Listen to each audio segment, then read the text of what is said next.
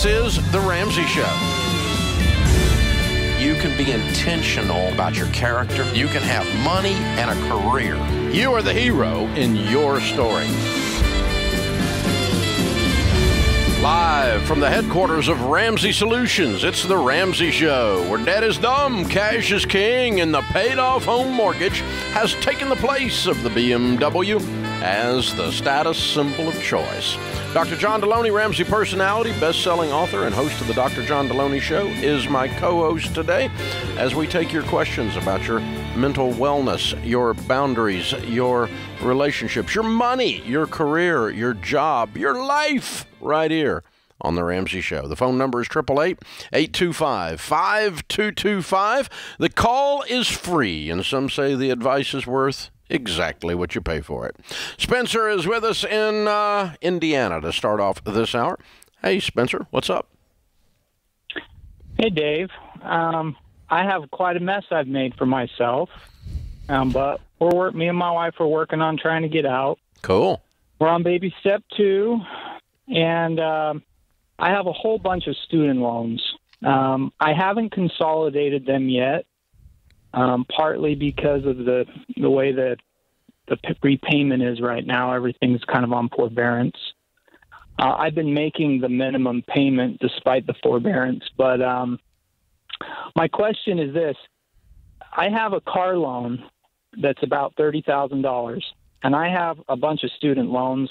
Well, I have some student loans that are less than $30,000, but my payment for my car is about $500, and my payment for each of the student loans are altogether are about $1,000.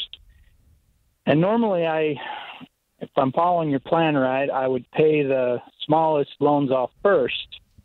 But I'm just wondering if I'll have more money to pay back with if I pay my car off first. Nope. Works exactly the same math. Math doesn't change. Okay. Let's just pretend you're paying $2,000 or $3,000 a month on debt. Okay. And then you're making a car payment, or you're not making a car payment. Either one. You're still going to plow through the total of the debt in exactly the same amount of time. It does not speed it up to get rid of the big payment at all. The only thing that would speed it up is if you got rid of a bigger interest rate, which is not what we teach, but that would actually speed it up. But getting rid of the bigger payment that you're making anyway doesn't change a thing. So what do you guys make a year? $320. Oh, that's good. What do you do for a living? I'm a nurse anesthetist. Ah, and there's the student loans. So, what kind of mess did you make? How much is the student loan debt? Right now it's at $275. Attaboy. Jeez. That's a lot. What else? What else? Well, we have one of our cars is almost paid off. We have about $5,000 left on it, and then our other car is about $30,000. Okay. That's it. Student loans and cars. Yeah, well, I mean, we have a house, we have a mortgage, and we actually have 2 houses. One's getting rented out, but really? We have our mortgage, but that's the rest of our debt. What's that house, the rental house worth? It's worth maybe $200,000. What do you owe on it? About that, it was really, like I said, it's kind of messy. So yeah. I would go ahead and get that sold. That's not a blessing. That's a curse.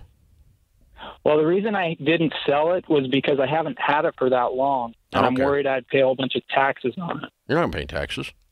You're not going to make any money. Okay. If you don't make money on it, you don't pay taxes. Okay. And was it a residence? Yeah, we were in it for just a few months, but it was How long kind have of you a been out small of it? house. How long have you been out of it? About 2 months. Oh, you can sell it with no taxes at all, no matter what your profit is, up to $500,000 married filing jointly. Yeah, you need to get rid of that thing ASAP, brother, because it's a vampire. It is not going to do anything except suck your blood. So you need to be done with that puppy, and then from there, basically what we're dealing with are the big numbers here. are we going to pay $150 a year on this and be done in 2 years and have no life? Yeah. And that's what I would That was prescribe. our hope. That's what I would prescribe. Quit acting like you make a lot of money and instead act like you're a broke person, because, by the way, you're a broke person who actually makes a lot of money. But which is wonderful. Great news is you have a horrible hole that you're in and you have a big old shovel to dig out. So that's wonderful. But, I mean, if you live on $100,000 a year and you put the rest of it towards this debt, you could be done in 2 years. That's what we're hoping. Yeah. Well, it's not hope. It's math. Last year I was making 130, I think. Yeah. 140. Yeah. So. All right, Spencer. We're praying we can get better. Spencer. Yeah. I'm going to ask you 2 questions right in a row, and just answer yes or no. Okay. Did you take out $275,000 student loans? Yes. Okay, cool. Period. That conversation's over. I can hear you walking around your head staring at the ground. And you cannot get gazelle intent. A gazelle can't run away with staring at 1 foot in front of it because it's going to trip and fall on its own face. Hold your head up high. You did it. It's over. You own it. And now we're going to be about what comes next. And now you're a nurse anesthetist, which makes a buttload of money. A ton of money. You help people be alive. Yeah, so now go clean up the mess, and in 2 years you'll be done, and you'll look back 5 years from now with a big old pile of money, and you go, God, man, I almost busted it there. Thank God I decided to, lean into this. Yeah, so lean into it with a smile and go, game on, baby. Be aggressive. Game go on, get it. man. Game on. Get it. Get it. I hope it works. No, it's not going to get it. There's no hope. Smack it down. It's math. It's not a wish. By God, it's math. I mean, you make $320,000. Let's put $150 a year on $275, and in 2 years, it's magically gone. This is how it works. But I don't really care what your nurse anesthetist friends are doing because they're mathematically stupid. So don't listen to them. Okay, I really don't care if they're buying houses or BMWs or whatever. Sell the stupid house you just moved out of. Get rid of it. It's a problem. It's not a blessing. You can keep the cars just because you make so stinking much money. If you want to keep that $30,000 car, it's okay if you're going to get out of debt in 2 years or less. If you're not going to get out of debt in 2 years or less, you need to sell the $30,000 car. But you need to. You really need to get this done, and you can do it. It's very doable. Now, it's man. I sometimes I talk to people that have $275,000 in debt, and they make $100. Or they make 65, and I think, that's a bigger problem, man. I mean, that's a little bitty shovel in a big old hole. You can't do that. So, the good news is you have the blessing of this income, so you have to dial it in and be game on, committed, you and your wife, and go, we don't make $320,000 a year. We're not going to act like we make $320,000 a year because we have a mess that is bigger than this, and we have to live on nothing, beans and rice and beans. You don't need to see the inside of a restaurant unless you're working there. You don't need to go on vacation. You need to get out of debt, and you can do it. You can do it. You can do it. I can see it, and I can't wait to hear your debt-free scream. It's going to be amazing. This is The Ramsey Show.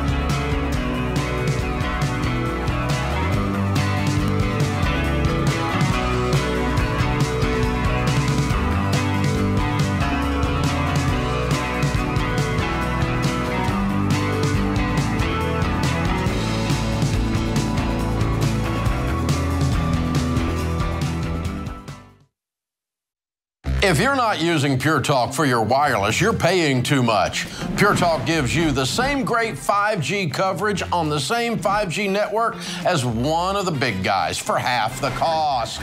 The average family saves over $800 a year. Go to puretalk.com and choose the affordable plan that's right for you. With their 30-day risk-free guarantee, you have nothing to lose. Go to puretalk.com and enter the promo code Ramsey to save 50% off your first month.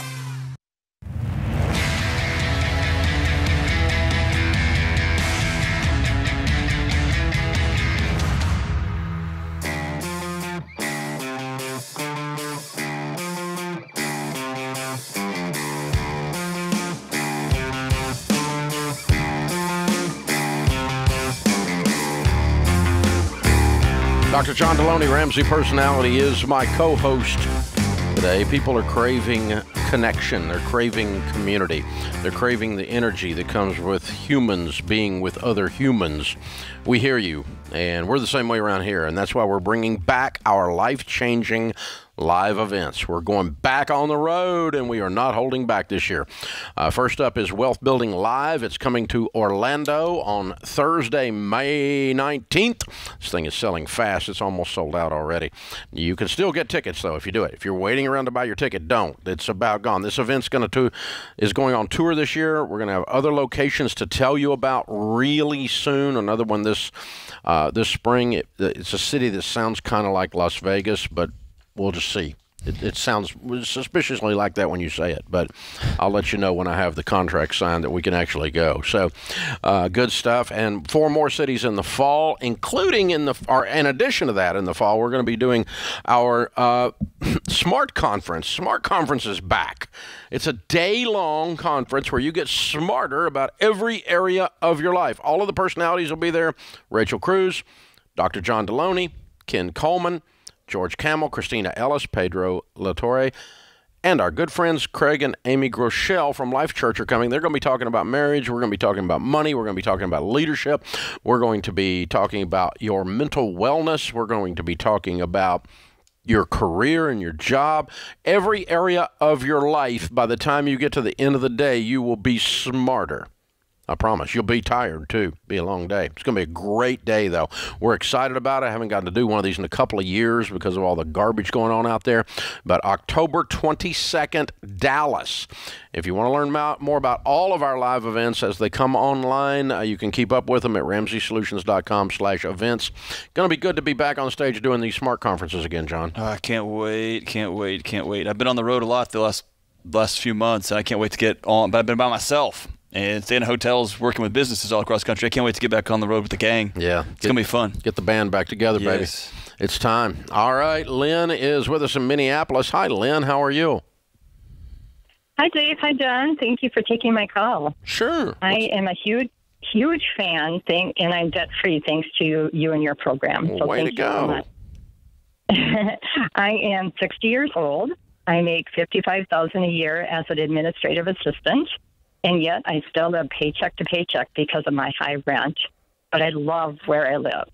Mm-hmm. My take-home pay is $2,600 a month, and my rent is $1,655, which is over half of my take-home pay for a one-bedroom apartment. I've been looking at purchasing a condo, but the ones I like get outbidded, and the older condos, which are more affordable to buy, have a high, like $700 in HOA fees, and I'm not comfortable with that high of a fee. So my question for you today is, I really like the convenience of renting. I'm wondering if it's in my best interest to purchase something or if it's okay to keep renting. I could find a cheaper apartment that's not as nice, but it would be like $200 less a month. Okay. And your $2,600 number, if you make $50,000, is wrong. Is wrong? Yeah. Well, $2,600 is $30,000. You don't have $20,000 in taxes. Do you make $50,000 a year? Is that what your salary is based on? Are you getting a huge refund, or are you counting stuff that's coming out of your check other than taxes when you're telling me what your take-home pay is? Oh, I'm counting, that's like what it comes out for my benefits and my retirement. Okay. How much are you putting in? How much are you putting in retirement?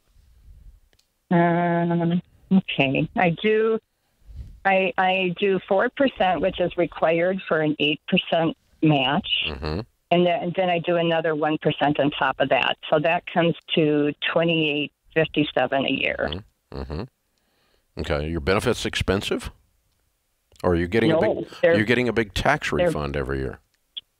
I'm not, because I also get spousal support, and I have to pay taxes on that. Okay.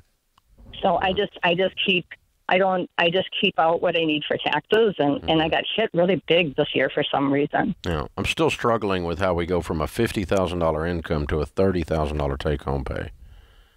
Mm-hmm. I'm trying to find where that money's going. Okay, and it didn't go to retirement. My paychecks are like $1,384, and I get paid. Well, maybe and I do get paid 26 times a year because Well, that's a little bit better. So it's a we're up to about 35,000 at this point, but still, there's still some money. I mean, I'm not saying it's missing. I just don't know what you're doing with it exactly. So, okay, the answer to your question in overall, without trying to figure out what to do today about it, is that if you're 60 for the next 30 years, can you imagine what rents are going to do? Yeah, that scares me because I had an increase one year of $150 a month. Yeah, and it's like that's the problem with being a renter in perpetuation. Yeah, it's the largest portion of your income goes to housing, and you lose control of how much it increases when you are at the mercy of the landlord. And so you don't want to be a renter for the next 30 years because that's going to it's going to increase versus if you bought that condo, you've locked in what it costs you, not counting the HOA fees, but you've locked in your cost per month for the next 30 years. And so I'm moving in some way towards one of these condos in some method, figuring out how I'm going to get there and what have I got to do to cause that to happen, because that's a better long-term play for you. We also know that the folks that reach $1 million net worth, the vast majority of them, well over 80% of them, the primary source of their wealth is two things: their retirement plans and their paid-for house. And so, if you end up with a $700,000, $800,000 net worth, in 10 or 15 years over time here, which you probably could do, a portion of that, a third of that, half of that or whatever would be your paid-for condo that you got paid off in the next 15 years. So I want that stability in your long-term plan. That's why we don't want to be a renter long-term. But it doesn't mean we're stupid in the short term and you go out there in the name of not renting anymore, or you go do something foolish and buy something you can't afford. Yeah. Which is what a lot of young couples do. When they get married, they have to rush out and buy a house that they can't afford. Or you get in a bidding war and suddenly you're way out on thin ice. She was very wise to walk away from those bidding wars. She said it went up and I tapped out. That's right. And that's very, very smart. Michael is in Pasadena, California. Hey, Michael, what's up? How's it going? Thank you for taking my call, Dr. John and Dave. Appreciate you both. Sure. How can we help? Yeah, so we're in a little bit of a situation. I'll give you the briefest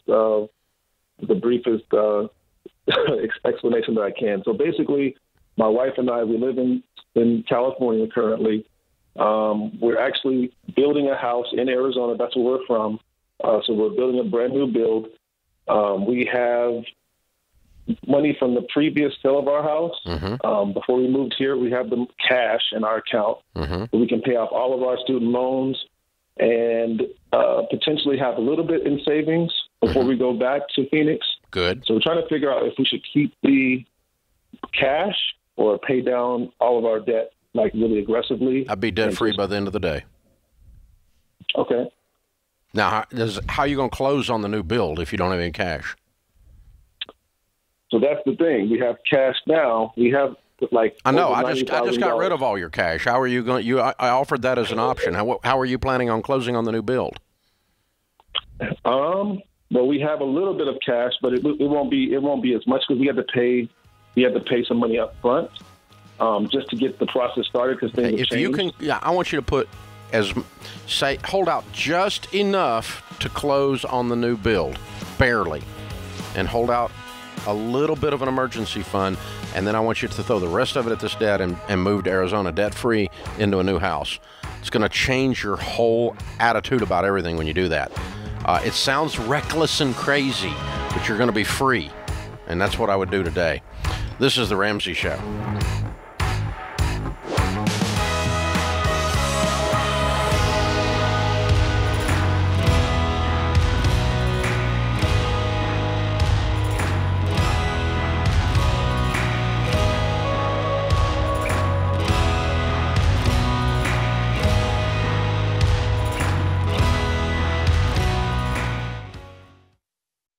Chaos That's what it can feel like when your business is growing so fast you've outgrown your financial and accounting software.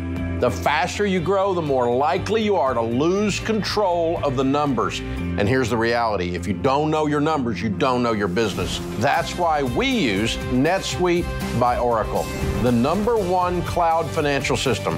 Over 28,000 companies use NetSuite by Oracle, including Ramsey Solutions, because NetSuite gives us a single view of everything we need to make daily decisions. Whether you're making a few million to hundreds of millions a year, NetSuite gives you the visibility and control of the things you need to grow, like your financials, inventory, HR, planning, budgeting, and more, all in one dashboard. Go to netsuite.com/Ramsey right now to get their free white paper. Jumpstart your CFO career.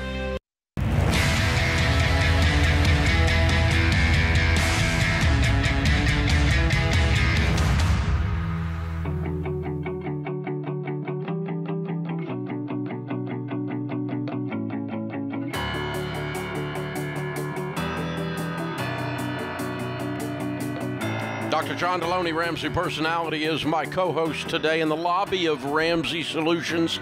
On the debt-free stage, Stephen and Kaylee are with us. Hey, guys, how are you? Wonderful. Thank you for having us, Dave. Well, good. Honored to have you. Where do you guys live?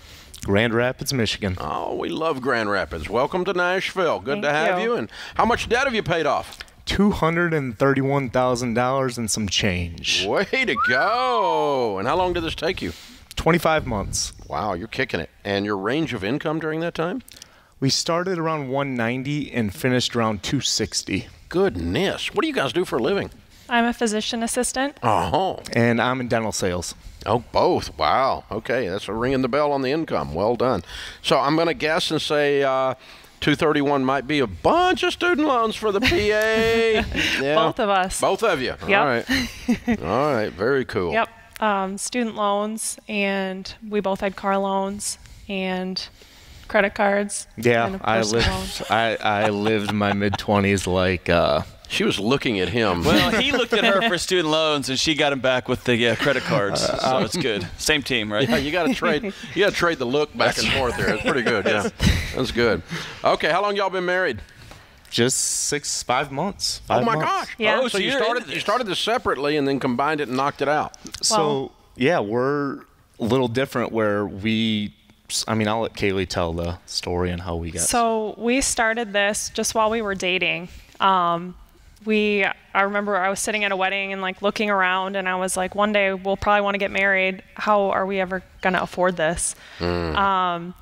And I remembered hearing your name a little bit growing up, and I Googled Dave Ramsey and saw the Total Money Makeover. You're sitting at a wedding and you Googled No. Dave. Oh, okay. I was just going, my goodness. No. Eat the cake.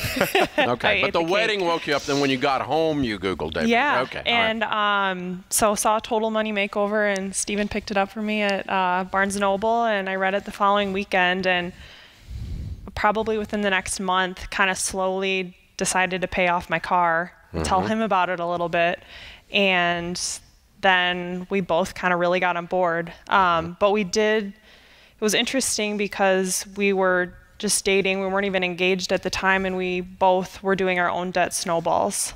So it was kind of unique in that way.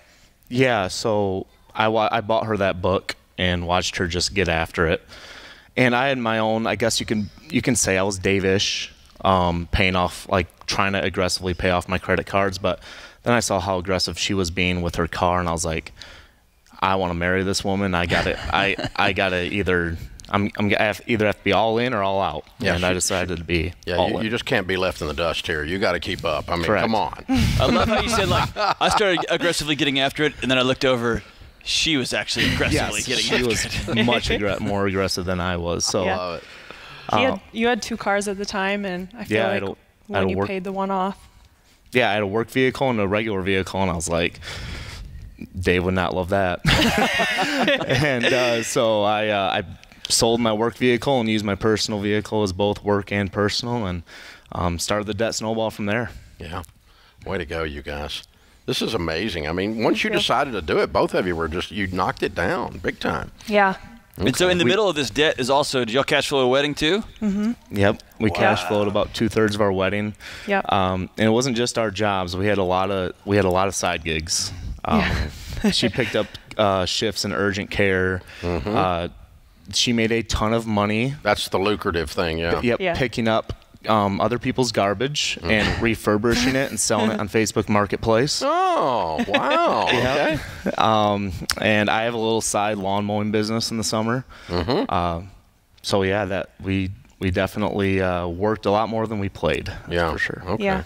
But you're free. Free. And we were able to both of us pay our debt off the week before our wedding.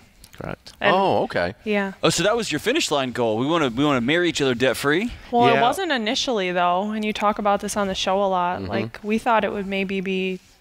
We thought that she'd inherit a little bit of my debt, and it'd be about 5 months after the wedding, 6 months prior to the wedding. And even though we were doing it separately, it felt like we were doing it together. Yeah. You know, constant communication, holding each other accountable, and encouraging. And we looked at competitive. Yeah. Yeah. She won.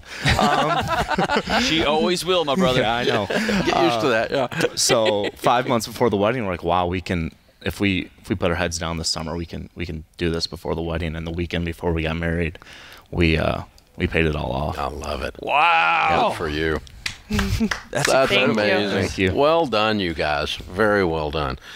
So, what do you tell people the key to getting out of debt is? Constant communication and just being there for each other, because we are unique. We weren't married yet. We attacked our snowballs separately, but it didn't feel like that because we were constantly going over our budget and holding each other accountable to our budget. I mean, she took me, who in my mid-20s would take my tax return and go to Nashville and blow it all when I had a ton of debt. So like, the irony is you're in Nashville to do your debt-free stream. So holding each other accountable and continuously having that open communication and being on the same page. What's the best boyfriend-girlfriend disagreement you had over the budgets? I would say when she... I know what you're going to say. The vehicles? Oh, no. No. You go ahead. This is the newlywed game, right? Yeah. So great. Answer very carefully, Stephen. For me, when she was being very aggressive at paying off her vehicle, and I was like, why did I get her that book? That's when she kind of came to me and was like, you know, you should definitely think about this too. You have 2 vehicles. And I remember kind of fighting her on that for a while, just because that's just the way I had lived throughout my 20s. What was... Oh, in my mind, it was kind of like Stephen was saying, we would sit down and budget every week probably, and I would underestimate, I guess, the budget, and he would always say, you probably need just a little bit more money for that.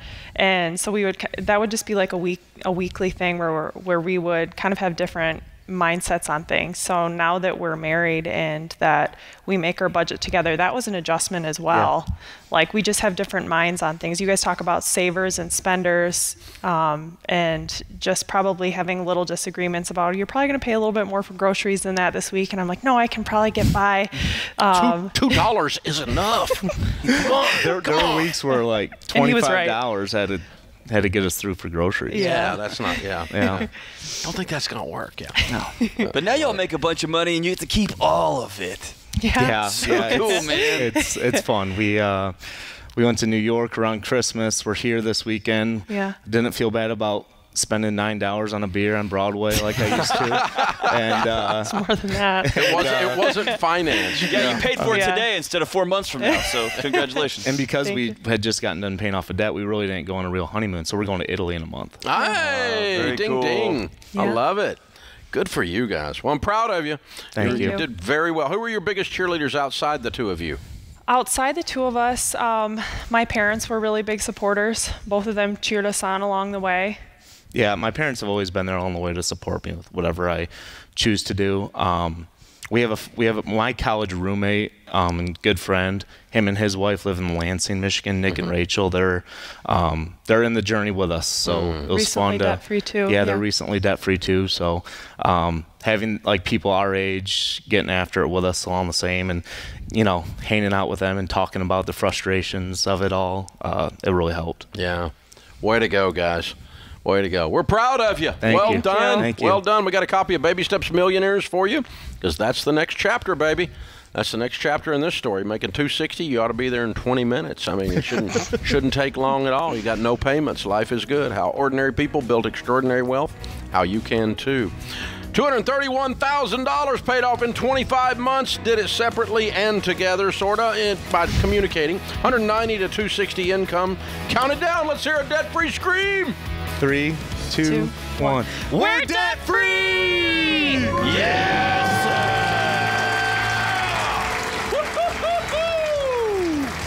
Well done.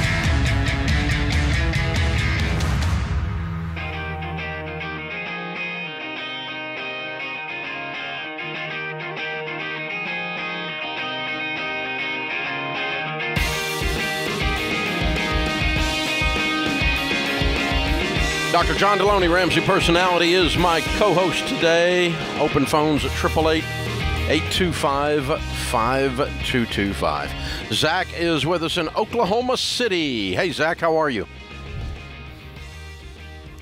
I am doing all right, I guess. Okay, cool. How can we help?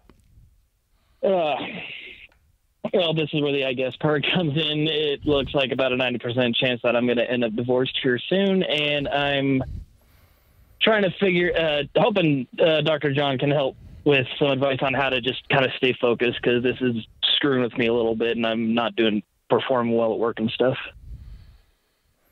So are you asking about the? Okay, so back me out here. You said about 90%, and then I got sidetracked here. So I'm assuming you're not into this. This isn't your idea? Nope. Okay, so what happened? The short version is that she struggles with borderline personality disorder and does not believe that she needs help, and she has just started making a bunch of ridiculous impulse decisions and then blaming me for the fact that nothing is working out and that we can't afford the marriage counseling and stuff that we need, and she just finally dipped out. Okay. So you say there's 10% chance that this isn't going to happen. Is that a realistic percentage, or is that you just hanging on to hope? The latter. Okay. Is there attorneys involved yet? Has she filed on you? She's not filed anything. If I'm being truthful, I bet that if this goes through, I'll probably end up having to pay for it when I finally get sick of waiting and just decide to move on myself. But all right, so in this situation, here's the person you can deal with, you. And I can hear the bitterness dripping from your language, which I don't blame you. I'd be bitter too. I'd be frustrated and sad and upset and all that.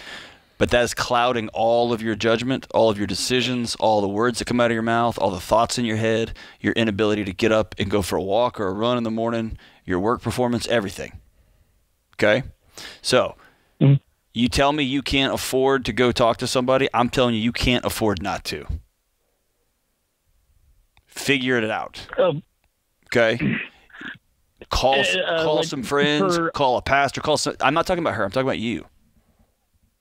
Okay?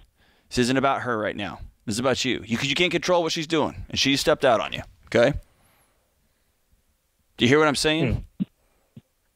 Yeah, I know what you mean, and I apologize if I started through this. It happens when I get frustrated with situations like this. It's okay. No, like, What I was trying to say is, like, she was the reckless spender in our relationship. I kept trying to wiggle between trying to budget for all of the help that we needed while trying to keep her happy with the impulse purchases she wanted to make. And I'm going to go see somebody because it sounds kind of bad, but now that she's walked out, I can afford to do so because I ain't having to spend on her reckless decisions. Hold on. I just told you, stop talking about her. And you immediately came back and started blaming her for other stuff. I'm sorry. No, don't be sorry. I'm just listen to how much this has poisoned your heart. Okay? And the only thing on planet Earth you can control is your thoughts and your actions. And that's it. And that is a powerless, helpless feeling in these moments when someone you love has said, I don't love you anymore, I'm out of here. It's heartbreaking. It's devastating. And yet, the only thing you can control is your thoughts and your actions. And so I'd make a phone call today and say, I'm not okay. Every minute of my life is venom and poison towards my wife. She's leaving me, and I'm not okay anymore. And I'm using anger and rage and all these other tools to try to prop myself up through this heartbreak. And I need to look somebody in the eye and say, I'm not okay. That's what I mean. Okay? Fair enough.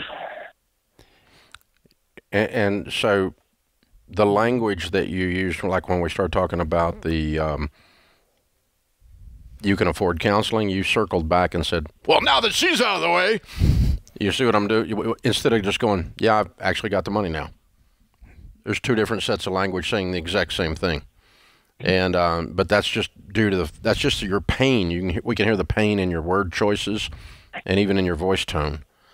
And that's what's throwing you, because I'm going to guess, John, that if I were in this situation, I know what I would be doing. If I were losing focus, it would be because all I'm doing is replaying all of these tapes in my head over and over.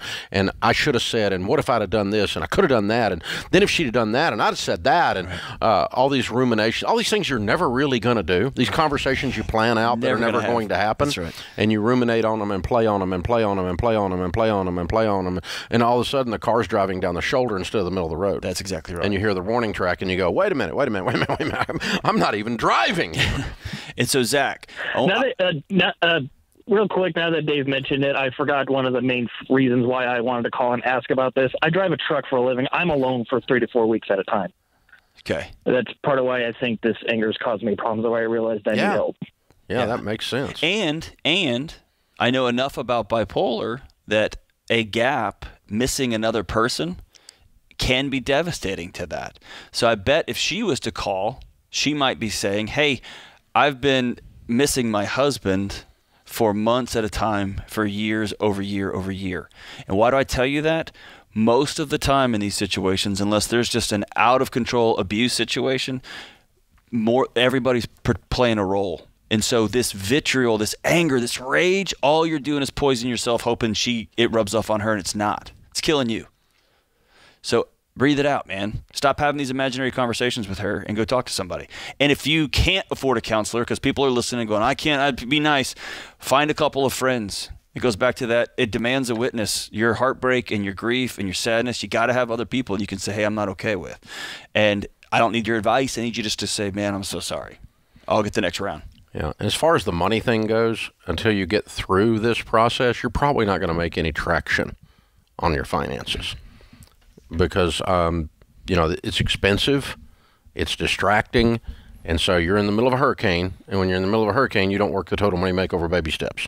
Yeah. You push pause, and you pile up cash to get through the hurricane. Then when the hurricane goes by and it's over, then we assess the damage, and we start rebuilding from there. We push play again. We start working the baby steps. Yeah. And that's how you're going to do that as far as your finances go. Trevor is in Salt Lake City. Hi, Trevor. Welcome to the Ramsey Show. Hi, Dave. Hi, Dr. John. Thank you for taking my call. I'll try and give you a quick download here.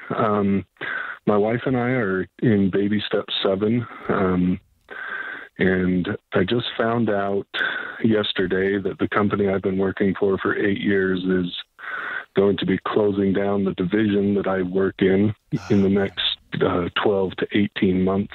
Cool. What do you do for a living? A little bit of time. I work in manufacturing. What do you do? For dental products. I'm a manager. You're a manufacturing manager. Okay, what do you make? Yes. dental products. No, how much money do you make? Oh, sorry, $85,000 a year. Okay, cool. This opportunity for you to get a better job. Yeah. So the company is shutting down the division that I work in. They are trying to reabsorb some of the people into other divisions of the company.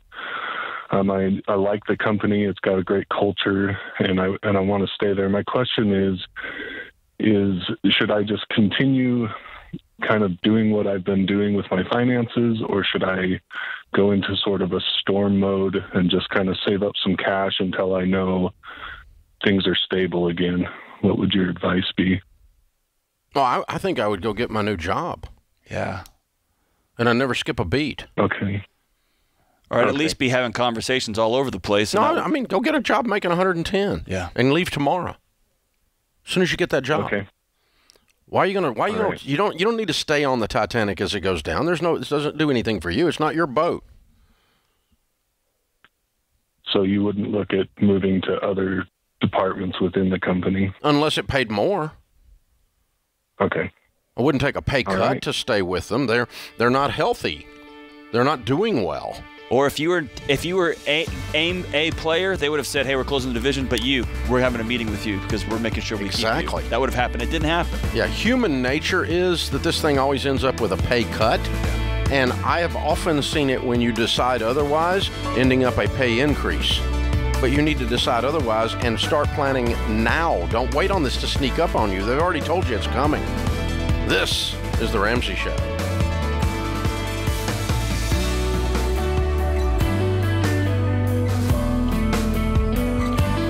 Hey, it's John Deloney, co-host of The Ramsey Show. Did you know over 18 million people listen to The Ramsey Show every week? A lot of those people listen on one of our 600-plus radio stations across the country. To find a station near you, go to RamseySolutions.com/show.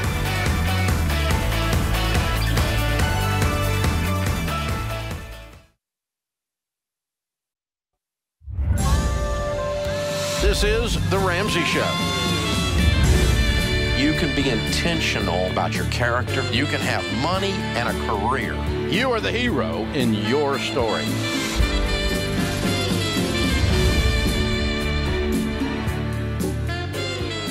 Live from the headquarters of Ramsey Solutions, it's The Ramsey Show, where debt is dumb, cash is king, and the paid-off home mortgage has taken the place of the BMW as the status symbol of choice. I'm Dave Ramsey, your host. Dr. John Deloney, Ramsey Personality, is my co-host today as we talk about your mental wellness. We talk about your relationships, your job, your career, your money, and your life. The phone number is 888-825-5225. Deanna is with us in Knoxville to start this hour off. Hi, Deanna. How are you? I'm doing all right. I'm tickled to be on the show with you guys. Well, we're honored to have you. How can we help? So my husband and I have been handed a pickle. He's being sued for a debt that he co-signed with his now ex-wife. She was supposed to refinance it as part of their divorce. She never did. Now they're coming to him for it.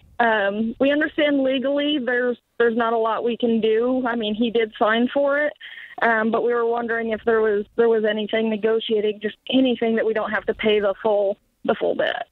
What is this on? It was, if I understand everything correctly, it was a car that was repoed.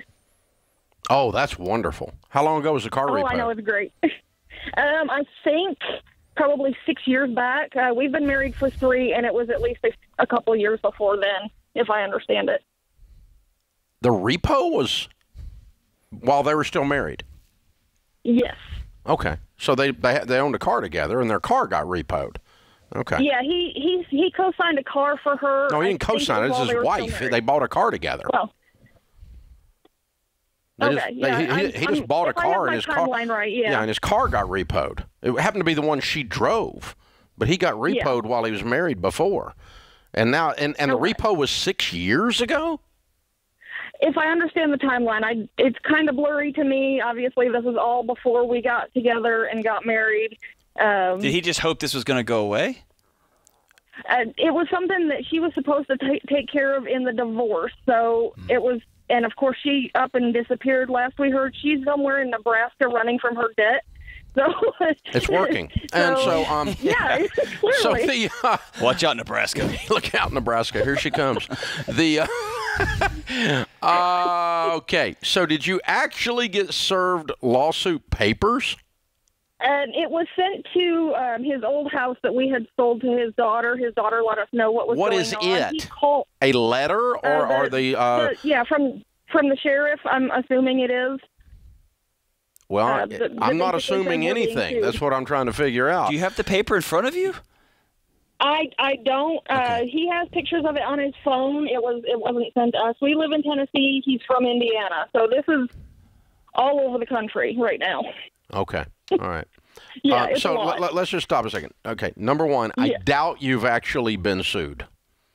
He might have gotten a notice saying they were going to send something to the sheriff, but if they were going to sue him from a 6-year-old repossession deficit, they would have done it a long time ago. It's very unusual to get sued on a 6-year-old. Courthouse. Okay, well, it's possible they did. It's possible someone sold this debt, okay? So either way, here's what's going to go down, okay? You get in touch with the holder of the debt. One of two things has happened. Either it is the original holder of the debt, or they have sold the bad debt to a bad debt buyer. There are people, there are companies that buy old bad debt and then try to collect on it, and they usually pay around a nickel on the dollar for it. Do you have any idea how much money they're asking for? The paperwork that was sent initially said $8,000. When he called them yesterday, they said 12 on the phone, and I said, "Oh hell no, we're not doing 12. We're not doing any of this." Okay. Right. So because here's the thing. Let's just say it's $10,000. They probably paid $500 for this debt if they bought it. Okay. That's what they got in it. So anything they get above $500 is a profit for them. Okay. Right. Now, it's very difficult to collect a debt across state lines. Okay. For them to execute service on you in Tennessee and actually start getting money from you using a lawsuit to do that it's very expensive for them. So they're not going to do it. The probability is very high they're not going to do it. So this is all about posturing and bully in the schoolyard tactics, not about legal realities. Okay? So they either paid around $500 for this debt, or they're the original holder. And just put those shoes on for a second. It's been 6 years. If someone owed you money for 6 years, anything you could get out of them, you would call yourself having won, right? Right. All of this translates to you can settle this for around 20 cents on the dollar. It's going to cost you $2,000. Okay. I can breathe with that. Yeah. And so call them and offer them $1,743 as settlement in full, and tell them that's your calculation as to what his part actually is after all these years, and that's what we're able to do. Any more than that, and we don't want to talk to you, you go ahead and sue and do whatever it is you want to do, because we're not going to pay it. Okay, and with all of that, between the two of us, he's a lot more easygoing about it. I'm more of the bulldog. They won't talk to you. You're not on the debt. That's what I want. That's why I want to make sure. He's going to have to wear big boy pants. So you're going to have to pull his hair or twist his ear or something and get him a little riled up before he calls them. I can do that. I can do that. And Deanna, I want to challenge something from this point forward, okay? Yeah. The world did not hand y'all a pickle. You spoke as though this hailstorm sat over your house. This is your husband signed up for this. And I understand that. Okay, so this is y'all's moving forward. Yeah. Okay, so let's change the tone. This is Mr. Easygoing didn't take care of business. Yeah. Well, this was before he knew better. We went through I don't he know. learned better ways, so I can't be mad at him. But Yes, now you we have a can. mess to clean up. Yes, you can. I'm mad at him, but We have a mess together. I'm kidding. I'm not mad at him. I'm mad at the situation. There you go. Okay, that's good. So get him riled up, and here's the thing. Okay, start at $1,743. You're going to settle somewhere a little over $2,000, give or take. They will take that. It's going to take go ahead and count them, between 5 and 10 arguments. They're not conversations, they're arguments. Okay. Because you're dealing with an idiot in a cubicle 500 miles away who has a really horrible job. Cleaning septic tanks is better than collecting on old debt. That's fair. Okay? He really talks nasty to people all day long and then has to go home and kiss his children with that same mouth. It's awful. And so that's the guy you're talking to. And so you have to argue with this guy 5 to 10 different times, and it will land between 1,743, start with that number, and it'll land above 2,000. Get it in writing before you send them money. In writing, or don't give them any money, that they accept that as settlement in full, and then do not give them electronic access to your checking account. Send them a prepaid debit card or a wire. Do not give them electronic access to the checking account, and get it in writing. 5 to 10 conversations. This is an argument. Go.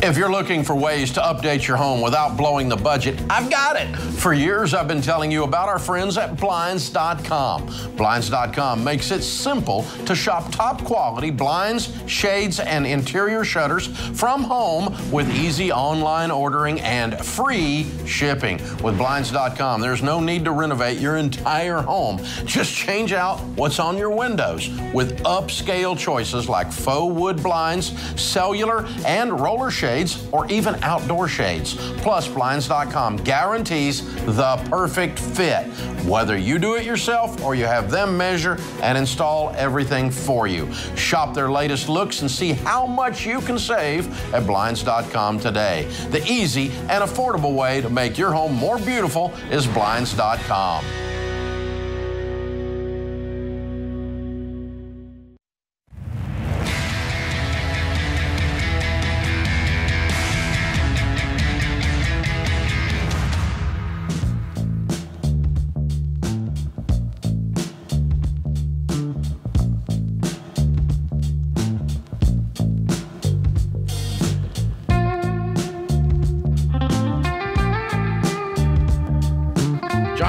New book. Dr. John Deloney is my co-host today here on the Ramsey Show. His new book, Own Your Past, Change Your Future, is on pre-sale right now for just $20. And John, you took your 2 PhDs, your 20 years of counseling experience, and packed it into a book that basically allows people to feel like they're sitting across the table from you. Yeah, that's probably the most common question I get is, do you do private therapy, or would you be our coach, our personal family coach or something? I can't do that. But if I was to sit down with somebody and walk them through where they are to where they could be, this would be it, right? This would be the conversations we would have. Yeah. Own your past, change your future. It's having a positive impact on everybody who reads it. It's all about mental wellness. And everybody needs a little more mental wellness, including the two guys sitting here. So the single 30-year-old is looking to sharpen their mind, the 25-year-old who's out of college and trying to learn how to make better friends, new friends, the mom who wants to connect to her kids better, people dealing with anxiety, people dealing with abusive relationships, people dealing with just simple boundaries, the interfering mother-in-law. Everyone has a story. And we gave out advanced copies of the book to some listeners. They're going crazy about it. This book has been absolutely life-changing for everyone that's read it, including me. It's an amazing read. We've taught God and Grandma's ways of handling money around here for 30 years at Ramsey, and now John is doing that for mental wellness and for relationships. It's a complex topic, and he's put the cookies on a shelf where we can all reach them. Pre-order your copy right now at RamseySolutions.com for $20. It is Own Your Past, Change Your Future. For the $20 in pre-order, you will get the audiobook version, the ebook version, and a month of free weekly therapy sessions from the folks at BetterHelp. That's a bargain. All for $20. That's pretty serious right there. Pretty cool. And this book is selling, guys, like crazy. It's going to be our next #1 bestseller here at Ramsey. It actually comes out in April, so just a couple of weeks from now, we'll be mailing them out to you guys, and actually be doing the big launch day and everything, official launch day, but it is on pre-sale, and that's where you get the bargains, is when you order it on pre-sale. Own your past, change your future. You have to read this book. It's an absolute must. John's been a lot of fun on this project. Yeah, it's I don't know, writing a book would be what I classify as fun, but it's definitely been a process, right? It's like going to having surgery. And but yeah, now it's out here. Hey, one of the coolest things of the feedback, I got to sit down and speak to some of the folks who read it and tell me what they thought directly. Every single person, the most common thing they say is, it's the first book that I've read in a while that wasn't written at me. It was with me. I felt like we were on this thing together. And when I sat down to write this, man, I've just read 1,000 articles and books that are experts talking at me. And the whole goal was to say, no, we're all in this thing, man. We're going to sit down and let's do this together, because I'm walking this thing through with my little kids and my wife and my job. And so we nailed it, man. It's just me walking alongside folks. I'm excited. That's fun. That's the way it should be. Jordan is with us. Jordan's in San Antonio. Hi, Jordan. Welcome to the Ramsey Show. Hi, thank you, and appreciate all you guys do. You help changing the world. Appreciate it all. You too, brother. How can we help? So I'm basically just an underperforming franchise owner, a really small franchise, and I'm just kind of looking to see what ideas you guys have for someone who sucks at being a salesman, selling a product that it's higher premium price. I refinish doors for standard starting price $850, and it's a 2-week process. I mean, it's a real marine grade finish. But in my market in San Antonio, there's a lot of cheap labor who will do the door in one day for like $150, $200. So I'm struggling to make sales and just do my part and not be able to pay my bills. So I had to go get an 8-to-5 job. So just wondering, and I need to get Ken Coleman's book, but I'm studying for ordinations. But once I finish that, I'm going to get his book. But I just want to know what you guys have to help me become a better salesman so my business can be what it needs to be. You're finishing what? Finishing doors. So like your wooden, mahogany, oak, your major entrances where you're going to be paying like $30,000 if you wanted to replace something normally. So a mahogany front door on a home. Is that what you're talking about? Yes, sir. Yes, sir. And you refinish that for $850? Starting, yes, sir. Okay. All right. And so this is obviously a product for high-end neighborhoods only? Yes, sir. Okay. And I suppose, and you know, having been to San Antonio a bunch of times, there's a lot of very nice homes there. I really wasn't aware there were a lot of $30,000 front doors. No, I hear you. It's definitely during the territory purchase, I had to look through and go through zip codes with that most likely had it. So I have zip codes that's closest to my area that I'm targeting, but I'm basically the only one here. So I actually kind of have the free reign of the whole San Antonio area for now. Yeah, I get that. I mean, but I live in a home that's several $1 million, and the front door didn't cost $850 probably. Yeah, I understand that. It was born out of Cincinnati, and there you have homes where like the entire front entrance, it would cost them tens of thousands to replace things. And so I just bought into it, thought it was a pretty novel concept. And I've got some jobs, you know, I've landed some businesses. How many franchisees does this franchisor have across the nation? I think currently around 10. It's pretty new. Yeah. Okay. Well, I guess I'm going to try to find the top 3 and go visit with them and ask them what they're doing that you're not doing. Because you have a very unique, very narrow, very niche market, and finding the potential customer is probably half the battle. And then once you've found them, convincing them. But dude, if I've got an super expensive imported Italian, Mexican, whatever, something that I brought in from Guadalajara and it's across the whole front of my house, spending $850 on it is nothing. But I just don't know how many of those there are and how to find them. I'm not doubting that they're there. I just don't know how to answer that part of the question. But it sounds to me like that aligning yourself with the potential customers is the biggest thing.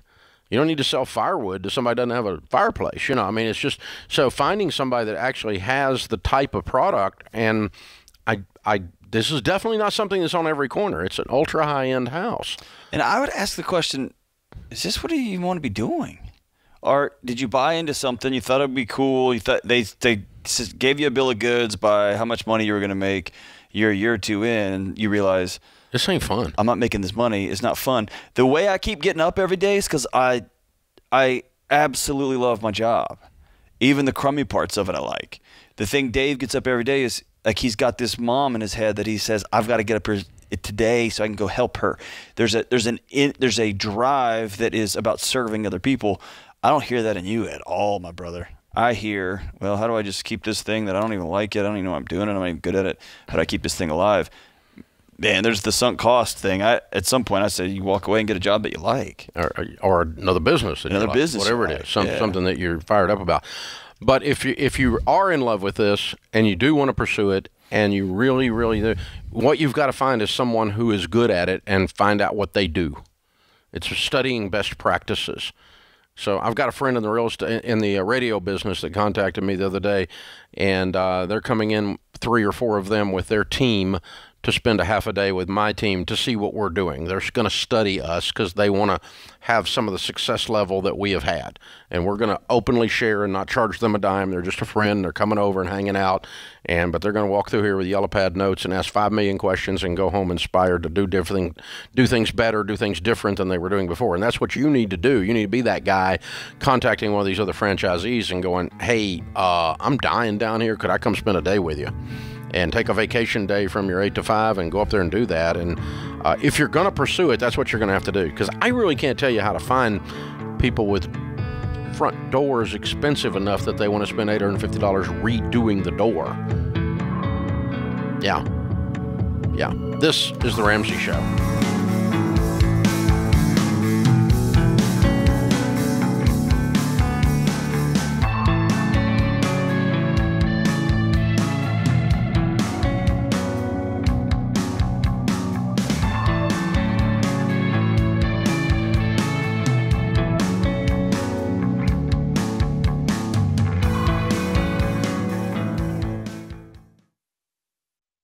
If you're considering a career in technology, I recommend Bethel Tech, and I'm not alone. Here's what Brendan said. Before Bethel Tech, I was driving Uber. Within 4 months of graduating, I got a job paying $60,000. About 2 years after that, I got a remote job that pays me $130,000, all thanks to what I learned at Bethel Tech. You could be next. Get started today at BethelTech.net and get $1,000 to $2,500 off of your tuition. Again, it's BethelTech.net/Ken Coleman.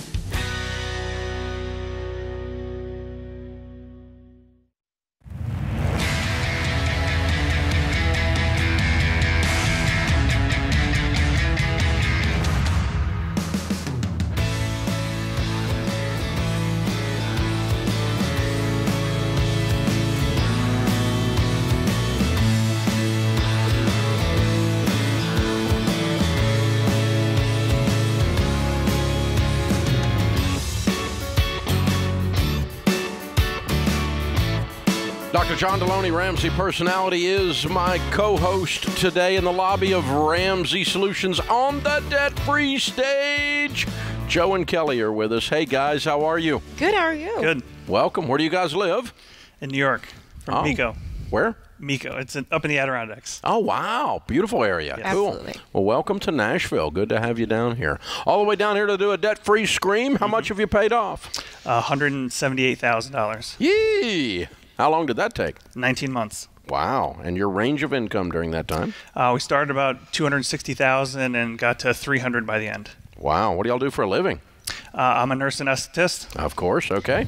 I'm a mom and just started going back to school. Good for you. What are you studying? Biblical counseling. Oh, good. Good. I like that. That's fun. All right. What kind of debt was the $178,000? We were living the great American nightmare. So we had a little bit of student loan debt left, 2 cars that we owed a lot on. We had a pool, a boiler, and lots of credit cards. Yes. For those of us in the South, what is a boiler? It's a furnace. Yeah, up north it's a fancy furnace. Okay. I thought it was something you put your wontons in for dinner, so that is a helpful clarification. Well, you could, but it would be dangerous. It'd be messy. Not a good idea. Not a good plan. Well, welcome, guys. That's amazing. Good job. So that was a pretty intense 19 months. Yes. It was, yeah. Big change in the Dutcher family. Big time. So what happened? Tell me the story. You tell your awesome story first. So this is embarrassing. I was working a side hustle at a hospital on a weekend. So it's a Saturday. I go downstairs to get lunch. I was driving a beautiful Mercedes E63S at the time, one of the fastest 4-door cars in the world. Yes, it is. And I went to buy lunch, and when I gave him my debit card, it was denied. And I said, oh, that's no big deal. I'll just use my credit card, right? Well, my credit card was maxed out. And so I'm standing there. I have people I work with behind me offering to pay for my lunch. And I in that moment, I just wanted to stand up on top of the register counter and say, I'm not poor. Like, I drive a Mercedes. But the reality was I didn't have money in my account. And I did not want to live that way anymore. Yeah. Wow. Yeah. I had just paid something big off and drained our entire account. And so he had texted me and was like, what is going on? I'm like, oh, no, I can fix it. He's like, we can't fix this. This is a problem. So I feel like that was when we hit rock bottom. And it was like, we're living a lie. Yeah. We were not living. There's something about being embarrassed and shamed. Yeah. Yeah, I wrote that in the first Financial Peace book that we did, standing in the cold trying to get a credit card to work, driving a Jaguar to fill it. I couldn't have the money to put gas in the car. I was driving a Jaguar. Yeah. Just how dumb I was. Yeah. But there's something about that where you go, right. This is wrong. Exactly. I'm done. Yeah. So a lot of people have that moment and they rage and blame everybody else. What took you to the mirror? I knew it was my fault. I had done a decent job with our retirement, and I knew how money worked. I had always been taught that debt was something that you leveraged to your advantage, and I didn't want to die. I was so embarrassed of dying, and someone come look at my finances and be like, "How did you screw this up so bad?" We would go on trips together, and before we left, I would have a panic attack that if we died, someone would look at our finances, and then we'd come home, we lived, we'd just go back to life, and then we'd go on a trip again. I'd freak out that people are going to look at our finances. So it was like.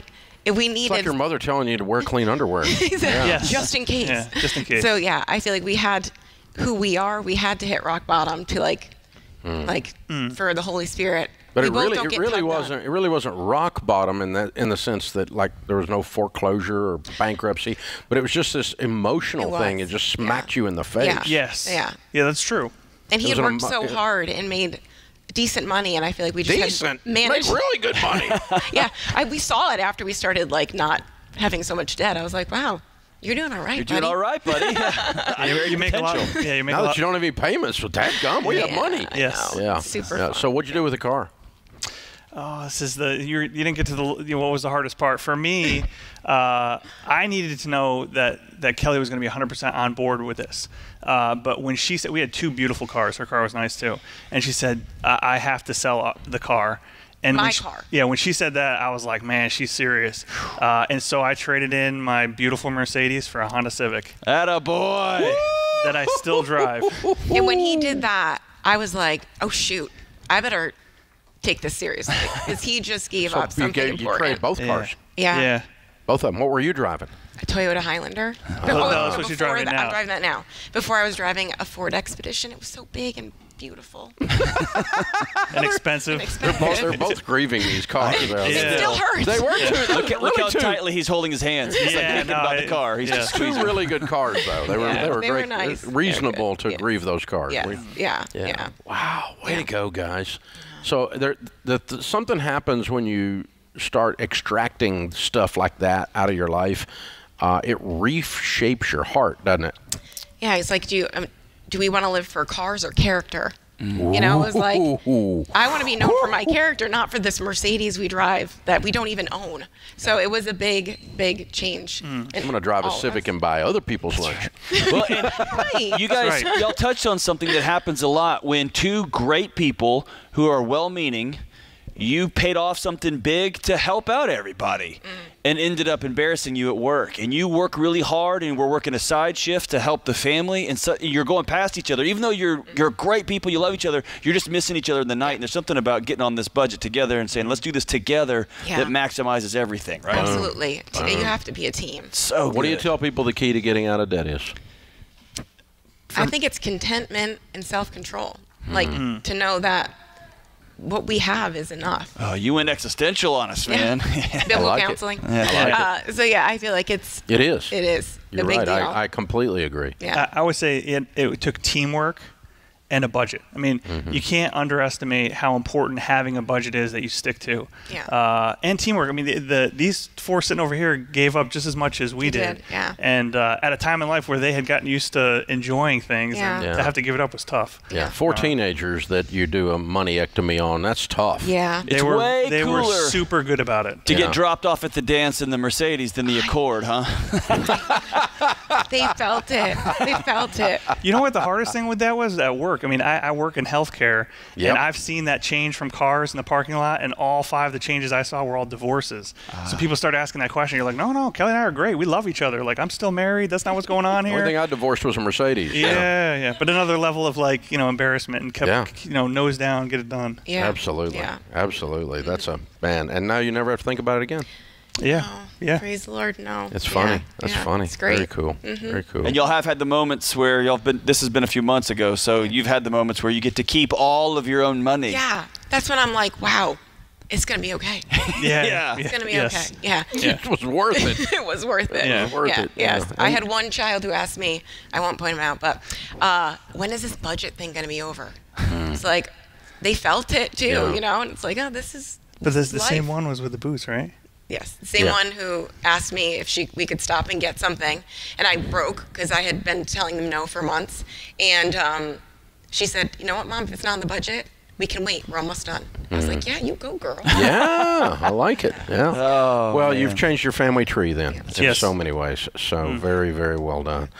All right, we've got a copy of Baby Steps Millionaires for you, because if you're not already, you will be soon, now that you've done all of this. Very well done. And a copy of Total Money Makeover for you to give away to someone else. And let's bring the kiddos up and have them participate in the process. The young men and women there, it's not kiddos by any stretch of the imagination, but good job, you guys. Very proud of you guys. You're an incredible family. Very well done. And you've changed everything. Yeah. You've changed everything. The grandkids are changed, and they're not even here yet. Yeah, this is great. I love it. All right, Joe and Kelly, Mackenzie, Isaac, Olivia, and Haley from New York. $178,000 paid off a Mercedes-ectomy. They did it in 19 months, making $260 to $300. Count it down. Let's hear a debt-free scream. Ready? 3, 2, 1. We're debt-free. Yeah!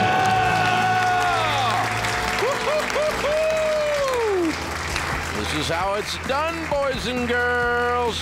Yep. This is the Ramsey Show.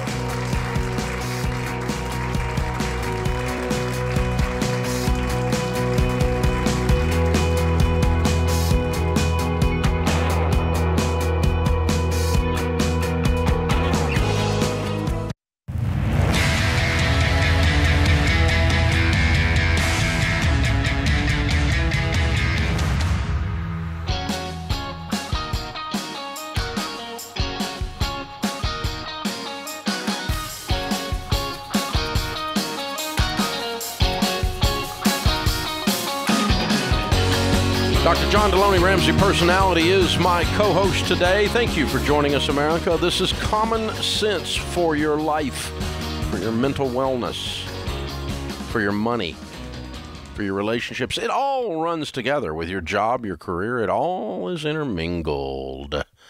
Daniel is in New York. Hi, Daniel. Welcome to the Ramsey Show. Hi, guys. Thanks for taking my call. Sure. What's up? I'd like to say congrats to the last people that were debt-free, too. Yeah. That's great.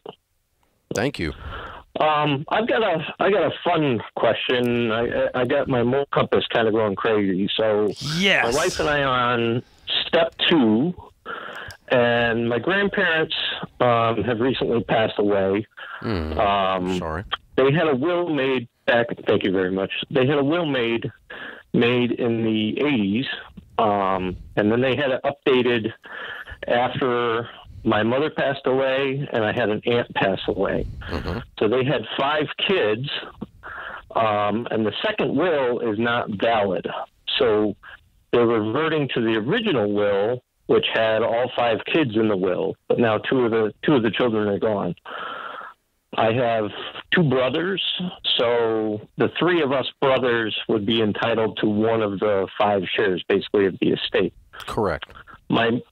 My moral compass question comes into the second will they had made that's not valid. There was an issue with witnesses or whatever, but that will stated that the estate goes to the 3 remaining children. So they would have cut you out. Right. Why? I wouldn't have been part of that. Why? Well, it wasn't. Well, they weren't trying to cut out the grandkids. What they were trying to do is they did while they were living. Well, they did, but there's a lot more grandkids involved, and they think they were trying to remove preferential treatment. So they weren't cutting you out; they were cutting out the 2. No, they cut out his mom's share and gave it to her brothers and sisters. They went from a 5 share to a 3 share, right? Right. In the will that didn't happen. But, I mean, we're trying to find out what Grandma and Grandpa were thinking, because that's where your moral compass is spinning from, right? Correct. So what's your question? So, I mean, I could renounce this. I could renounce my share and kind of follow their wishes and basically give my share to the other aunts and uncles. But do I do that, or do I just keep it and throw it toward working on my debt? I don't know why you have an obligation to renounce this. You didn't cause any of this. So your morals are not in question. You're just on the receiving end of a screwed up mess. Right. Yeah. If the people involved or the actions were... if they were doing something and you didn't want the money because of what they were doing, like they were engaged in, I don't know, they were engaged in something that you thought was immoral and they made money from that and you didn't want that money, that would be a moral reason for you to renounce it. But this is just a screwed up legal entanglement, and it's kind of all been settled, it sounds like. Well, we're a long ways from that. I've got to sign some paperwork to do some probate things and some other lawyer forms, and it's going to be many months away. Do you have family members who are calling you out, who are challenging you? No. Okay. This is my aunt is the executor of the estate, and I trust her, 100% with my life and everything else. She's just letting us know what's going on. We have to. So myself and my 2 brothers have to sign some paperwork because my mom is one of the kids that passed away. Yeah. So we have to sign paperwork for the lawyers to say yes, we're the descendants. Yeah. I do not see a moral dilemma. Okay. Because and the second part of that is I also am still confused as to what in the flip your grandparents were trying to pull off with the second will. It's not logical. It doesn't make sense. It sounds like they didn't think it through very well. Because basically they were going to give your aunts and uncles all the money and cut out the 2 children that had the heirs of the 2 children that had died, and that's not logical unless somebody did something wrong and they wanted to cut them out. But the effect of that second will that was determined to be invalid was that you were cut out. Your mom was cut out. Your mom's share was cut out. Right? Yeah, maybe it's God working his way back in. It doesn't make sense. I think they just screwed up. not only did they screw up on the, I really think your grandparents didn't even realize what they were doing, probably, is what it sounds like to me. Because, I mean, unless there's somebody, if your aunt says, you know, well, there's no logic flow to this.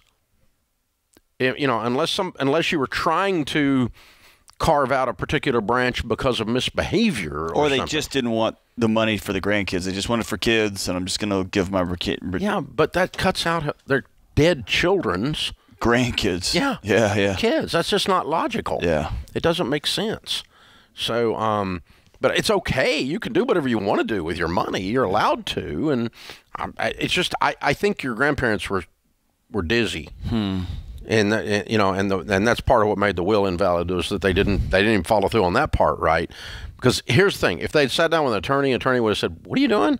Just making sure you understand this is what you're doing. Yep. And then it would have been properly notarized and properly witnessed. Instead, they just bought this thing over at home. They bought the will kit at Home Depot or something, and you know, and then did the thing instead of doing a proper will with. You know, that's why with Mama Bear Legal Forms, we tell you to go there. You get a state-specific will, and each state has unique laws, somewhat unique laws potentially, and witnesses are very different in some states. Some states don't require a witness. Some states require 4. Some require 1. Some require notarization. Some don't. And so you need those exact steps in the state that you reside in when you die. And that's why we use Mama Bear Legal Forms. So you get the thorough, and the will is actually valid then. So in your case, Daniel, I appreciate that you're open-handed with this, and you're compassionate towards your uncles and aunts, and you're noble enough to want your grandparents' wishes to go forward. But I'm personally a little bit confused about your grandparents' wishes. I don't know what they were trying to accomplish. I kind of think they're dizzy. I think they were dizzy. And so I'm not worrying about this. I'm signing the papers. Let's just go forward. I'm not going to be mad about it if it doesn't work out, but as long as it just keeps going this way, I'm going to go this way and let it unfold. And it just is what it is. So, hey, thanks for the call. That's an interesting discussion. John, it is so important for every adult to have a will. A valid will. Gosh, man. I just can't think of a more childish way to be a grown-up than to not have a will. And yet 78% of the people listening to us don't have a will. There is zero correlation that if you fill out a will, it means you're going to die soon. There's 100% correlation that if you fill out a will, you care about your family and your estate. Even if you don't think you have much of an estate, not dragging your poor family through the court systems and through the weird cousin that comes out of the woods and all the stuff. Man, Jesse. And I did it. I don't want to push something that I don't use. I got Mama Bear Will and did mine families. And it's quick. And it's not painful. It is painful. Because you're discussing your death. It's awkward and weird. Well, my dad's a homicide detective. That ship sailed to my house. But for most people, it is. For most people, it is awkward and weird. Right. I mean, we have the Ramsey estate meeting once a year, and we tell everybody sell tickets to that. Leadership team. We should, because it's like a Monty Python meeting. I'm feeling much better. It's just a flesh wound. But yeah, it's like we discuss Dave's death thoroughly for a couple of hours once a year. You got to do it. With me there. You got to do it. You got to do it. It's weird. But yeah, so what's going to happen if he dies this year? I'm here. Don't talk about me in the third person. Yeah. But yeah, but it's just the whole thing. But you got to do it, guys. It's diligence. It's saying I love you. Having life insurance to take care of your wife, your kids, your husband, your kids, your dog, your whatever. Having life insurance is vital. Having a will that's valid. And that everyone knows where it is. That your family knows where it is. Jeez. This is The Ramsey Show.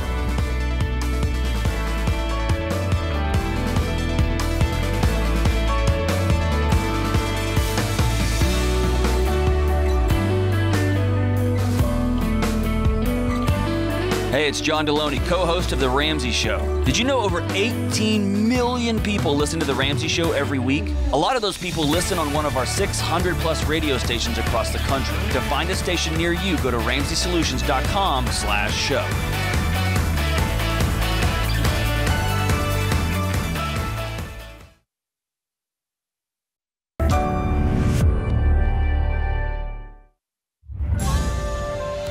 This is The Ramsey Show. You can be intentional about your character. You can have money and a career. You are the hero in your story. Live from the headquarters of Ramsey Solutions, it's the Ramsey Show, where debt is dumb, cash is king, and the paid-off home mortgage has taken the place of the BMW as the status symbol of choice. I'm Dave Ramsey, your host. Dr. John Deloney, Ramsey Personality, is my co-host today. Open phones as we talk about your relationships, your mental wellness, your boundaries, your job, your career, and your money. We talk about all of it right here. Open phones at 888-825-5225. Ian is going to start us off in Guam. Hi, Ian. How are you? Good morning, gentlemen. Half a day. I'm doing well. I was hoping that you and John could help me today answering this question. Currently in babysat 46, we have a paid-off car. Our family is growing, and I'm trying to find out, how do we upgrade a vehicle without going back into debt, and especially with this time, but how do we do that? Well, I think you know you have to save the money. Yes. So how do you save the money? I mean, what is your income? Currently about $90,000. That's good. So what is your current car worth? It's estimated between 11 to 15 trade-in. 11 to 15 is a pretty good range. So we probably can get 15 in this current world that we live in. Okay, so let's call it 15. What are you upgrading to? What kind of price range car would you buy? So upgrading from a Corolla to hopefully a full-size SUV, just with the amount of stuff that we have. We're traveling the rest of the year doing travel nursing, so we're trying to go back to the States. How much money? Currently saved up. No, how much will the SUV cost? About 25 to 35. That's our range. Our budget is 25 to 35. So we're looking. You don't have a budget. You don't have any money. You have a budget once you've got money, right? Yes. Okay. Well, let's call it 25. If you sell yours for 15 and you're going to buy an SUV for 25, you need 10. You make 90. How long does it take to get 10 when you make 90? Pretty quick. Okay. That's how you do it. Okay. I mean, that was like some Penn and Teller style magic right there, Dave. So, brother, where are you getting stuck? Something that seems, yeah. Yeah, I know. It sounds pretty silly, but no. I'm with you, man. I've gotten stuck too. Yeah. Just where are you stuck? What's messing with you? You got car fever for a car you can't afford. You want to go buy it today? Is that what's messing with you? No, it's just that our car is all the way on the other side in Maryland, and we're trying to go, closer to like Washington or Hawaii. But my dilemma is we have to, one of us will have to go in and trade it in, or we can do it online. And it's just the hassle of, should we do it online or should we just go back in person and trade it in? Because that's just, a headache for us as far as trying to upgrade and using a vehicle. Okay, you don't have a vehicle in Guam, right? Correct. Sorry, what was that? You don't have a car in Guam, right? We're renting a car. Okay. And that's our issue. You're military, I'm guessing. No, travel nursing. Travel nursing. Okay, so you're renting a car in Guam. How long are you going to stay in Guam? Till July. Okay. And so getting a car in Guam is going to cause a problem because you're going to turn around and get rid of it, right? Or you're going to have to ship it somewhere. Yes, and that's another issue that it's not. I'm not sure if we should keep paying renting a car when we move back to the States, or we should just get our car that we have paid off. Where are you going in July? It's up in the air right now because it goes contract by contract, so we can decide where we want to go. So we're hoping either Washington or Hawaii, one of those two, somewhere. But it's like I said, it's up in the air. It's just we don't want to pay rental. We don't want to rent a car. Yeah, moving a car from Guam to Hawaii would cost more than the stupid car. Yeah. So we're not doing that, right? So you're not going to buy a car that you're going to keep for very long. If you buy a car in Guam, you're going to turn right around and sell it in July. Mm-hmm. And if you wait until July, somebody's going to have a couple of 3 annoying days because one of you is going to fly out to the East Coast and deal with the car, buy a new one because you're going to have cash by then. You know what I would do? I'd keep my life real clean and real simple. You guys are making bank right now because you're doing travel nursing. You said you're making 90. Is that all they're making between the two of you? No, just my wife right now. Oh, okay. What do you do?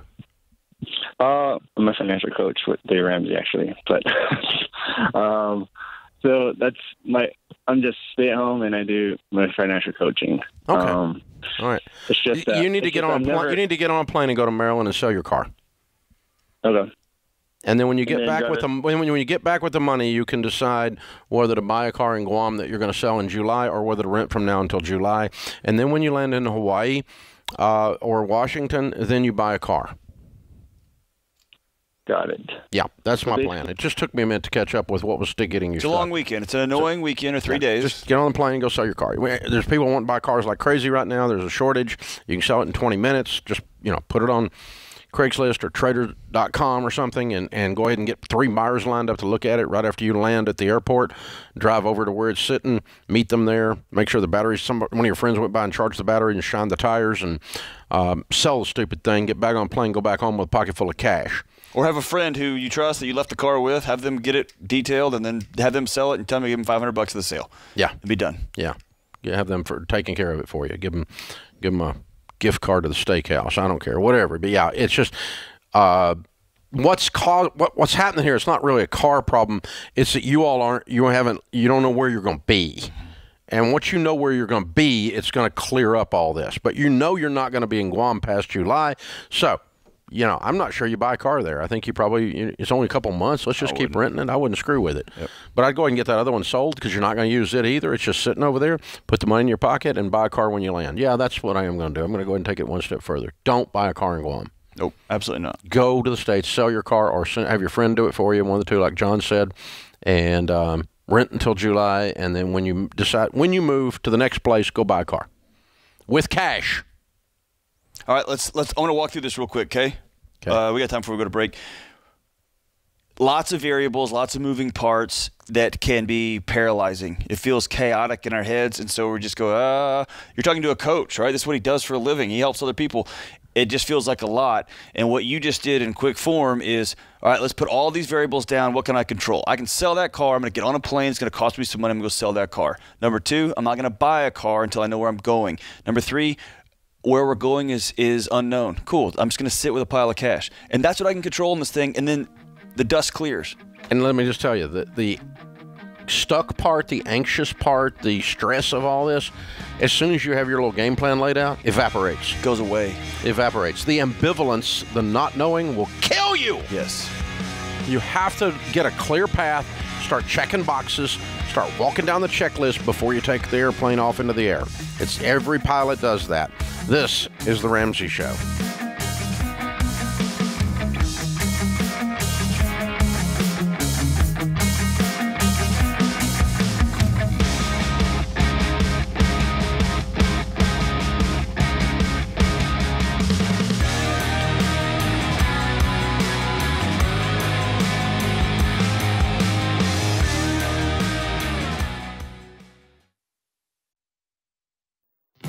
Look, I love real estate, and I want you to have a house, but I don't want a house to have you. That's why you need to get in touch with Churchill Mortgage to make sure you do this right. These guys are awesome. They'll help you get on a smarter mortgage plan because they're committed to doing what's right for you. That means they check in every year with free consultations to help you stay on the right plan. They show you how to save money and interest so you can build wealth faster. They walk you through the total cost of your loan so you can make the best choice. Basically, they care. That's why we call them Ramsey Trusted. You can achieve debt-free home ownership, and Churchill is here to help. Go to their site, churchillmortgage.com/Ramsey, to start your approval or get more information.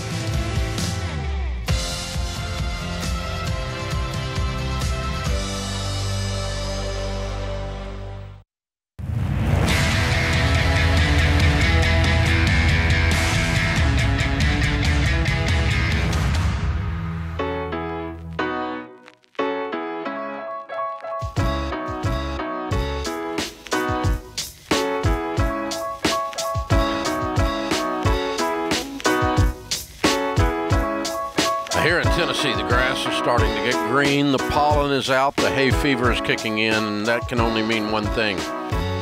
Real estate sales are getting ready to get even hotter. Winter breaks out, spring starts to come in. How? I don't know how you could get hotter than it has been, but I think it's going to. It's going to be, I mean, people are back at it, man. And listen, if you don't want to make, listen, you make a mistake buying dentine gum, you can survive that mistake. You don't want to make a mistake buying a house, selling a house. That could be a $100,000, $200,000 mistake. Don't buy something you don't understand. Do you know where you start? Are you sure you're financially ready for a mortgage? Are you confused about how the buying process works? Start by connecting with an endorsed local provider. These are agents I trust. They are Ramsey trusted. Our ELPs will help guide you through the entire home buying or home selling process. They're here to teach you every step of the way so you feel confident in this big money decision.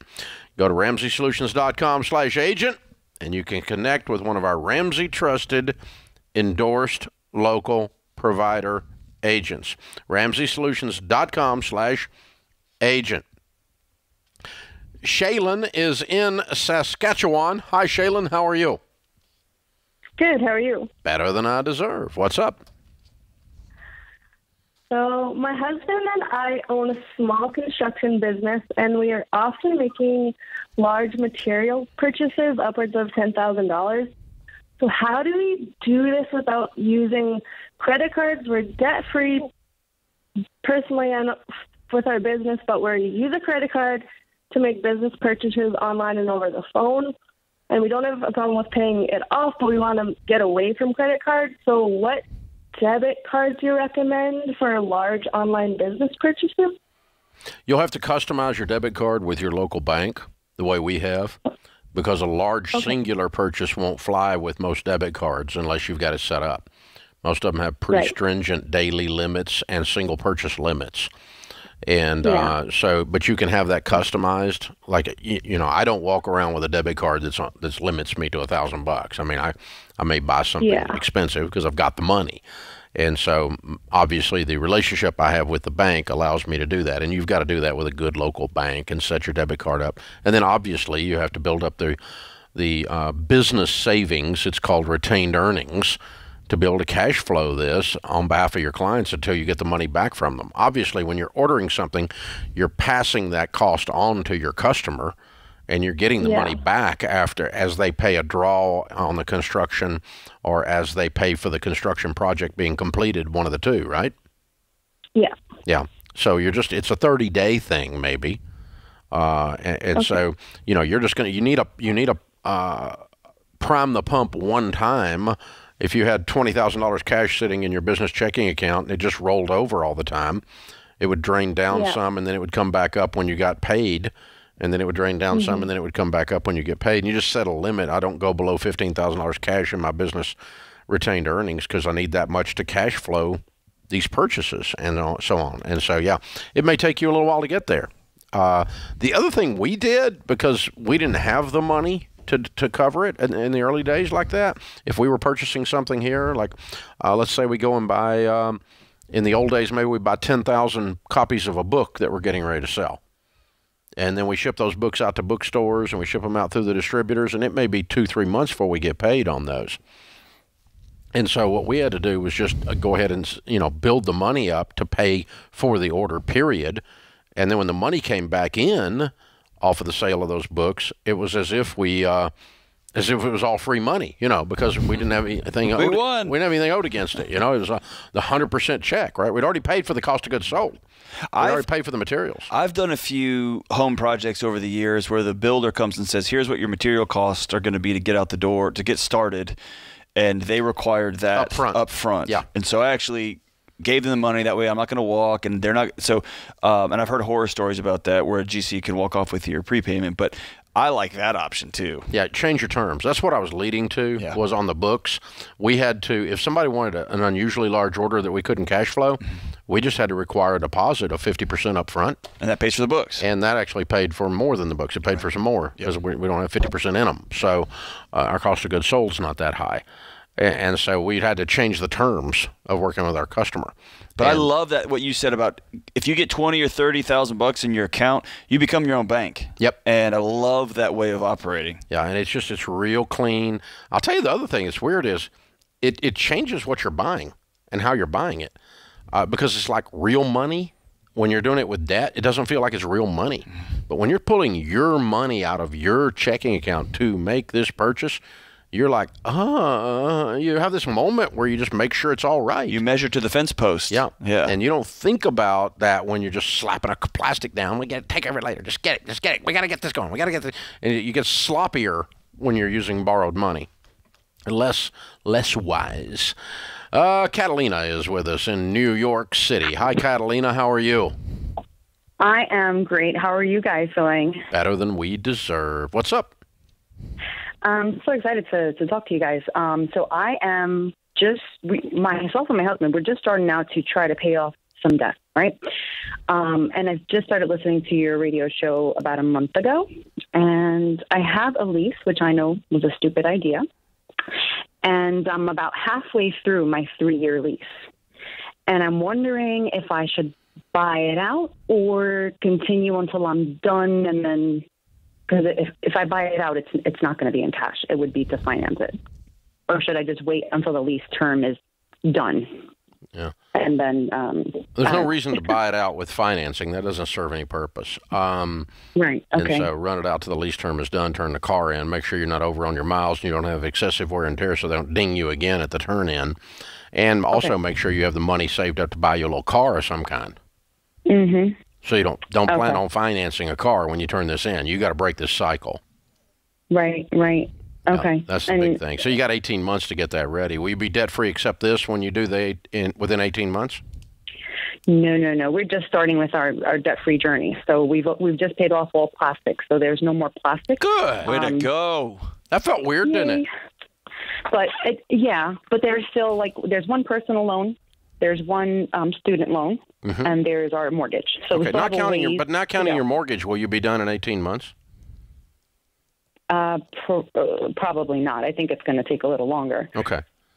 All right. Well, that'd be cool. I mean, if you happen to get there, and then when you turn the car in, that was one of the last few things that happened to make you debt free, except the mortgage, then that'd be a cool thing. But again, you've got to plan for the turning in of the car.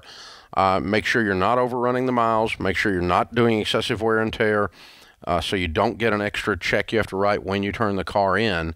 And then and make sure you've saved up some money to get a little car of some kind. And plan for the second thing too. So Dave's plan for the money part. I would almost guarantee that the car you're leasing is going to be nicer than the car you're going to be able to buy. Prepare yourself for that. It often is like I'm leasing this cool Lexus or this brand new whatever, and now I'm gonna buy the previous caller for another hour. I'm gonna buy their used Corolla from Massachusetts, right? Prepare yourself for that. It's part of your journey here, and it's gonna feel like you lost something. You're not. You're winning. No, you're actually now admitting what you really can afford. There you go. Instead of running around acting like you can afford more than you can, which is what debt does for you. It's a form of pretending. Aiden is in Pueblo, Colorado. Hi, Aiden. How are you? Oh, I'm doing well. How are you, Dave? Doing better than I deserve. Hey, I goofed, man. I brought you up right 30 seconds before a commercial, so I'm going to put you back on hold.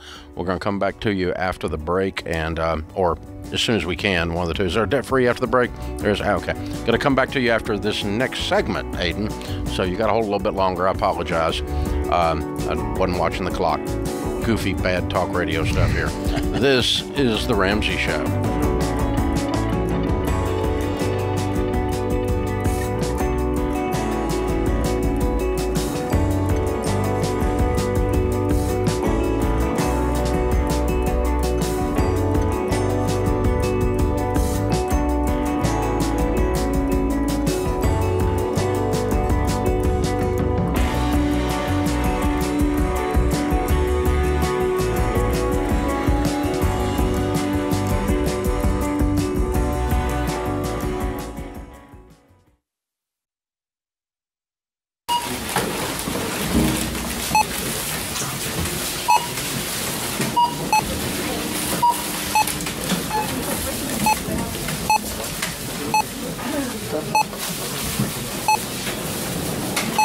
Still on baby step number 1, eh? How'd you guess? With healthcare costs rising, learn how Christian Healthcare Ministries can help you make the most out of your budget. Visit chministries.org/budget. Don't worry, it's worth it.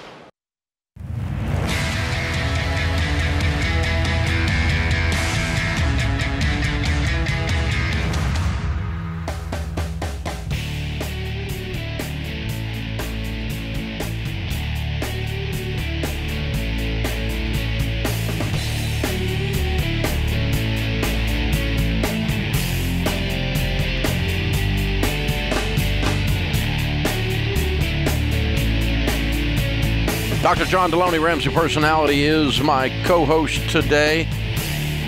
Grand Rapids, Michigan. Reese and Courtney are on the line. It says on my screen, you guys are debt-free. Congratulations. Hey, thank you, Dave. Yeah. Welcome. How much did you pay off? We paid off $77,231. How long did this take? Yeah, over a span of 18 months. 18 months. Good. And your range of income during that time? We started at around $64,000, and our kind of peak income was around $102,000. Good. What do you guys do for a living? I work for a small computer repair shop, and Courtney works for the state of Michigan Health Department. Cool. What kind of debt was your $77,000? Oh, it was a little bit of everything. Main thing being student loans. We also had a car loan, a couple of car loans in there, and credit cards. Yeah. Wow. Way to go, man. So how long y'all been married? For just under 2 years. Yeah, it'll be June. June will be 2 years. So yeah. Okay, so you get married, come home from the honeymoon, and looked at $77,000 and went, "Uh-oh, this is grown-up land. We got to kill this." What happened? Tell me the story.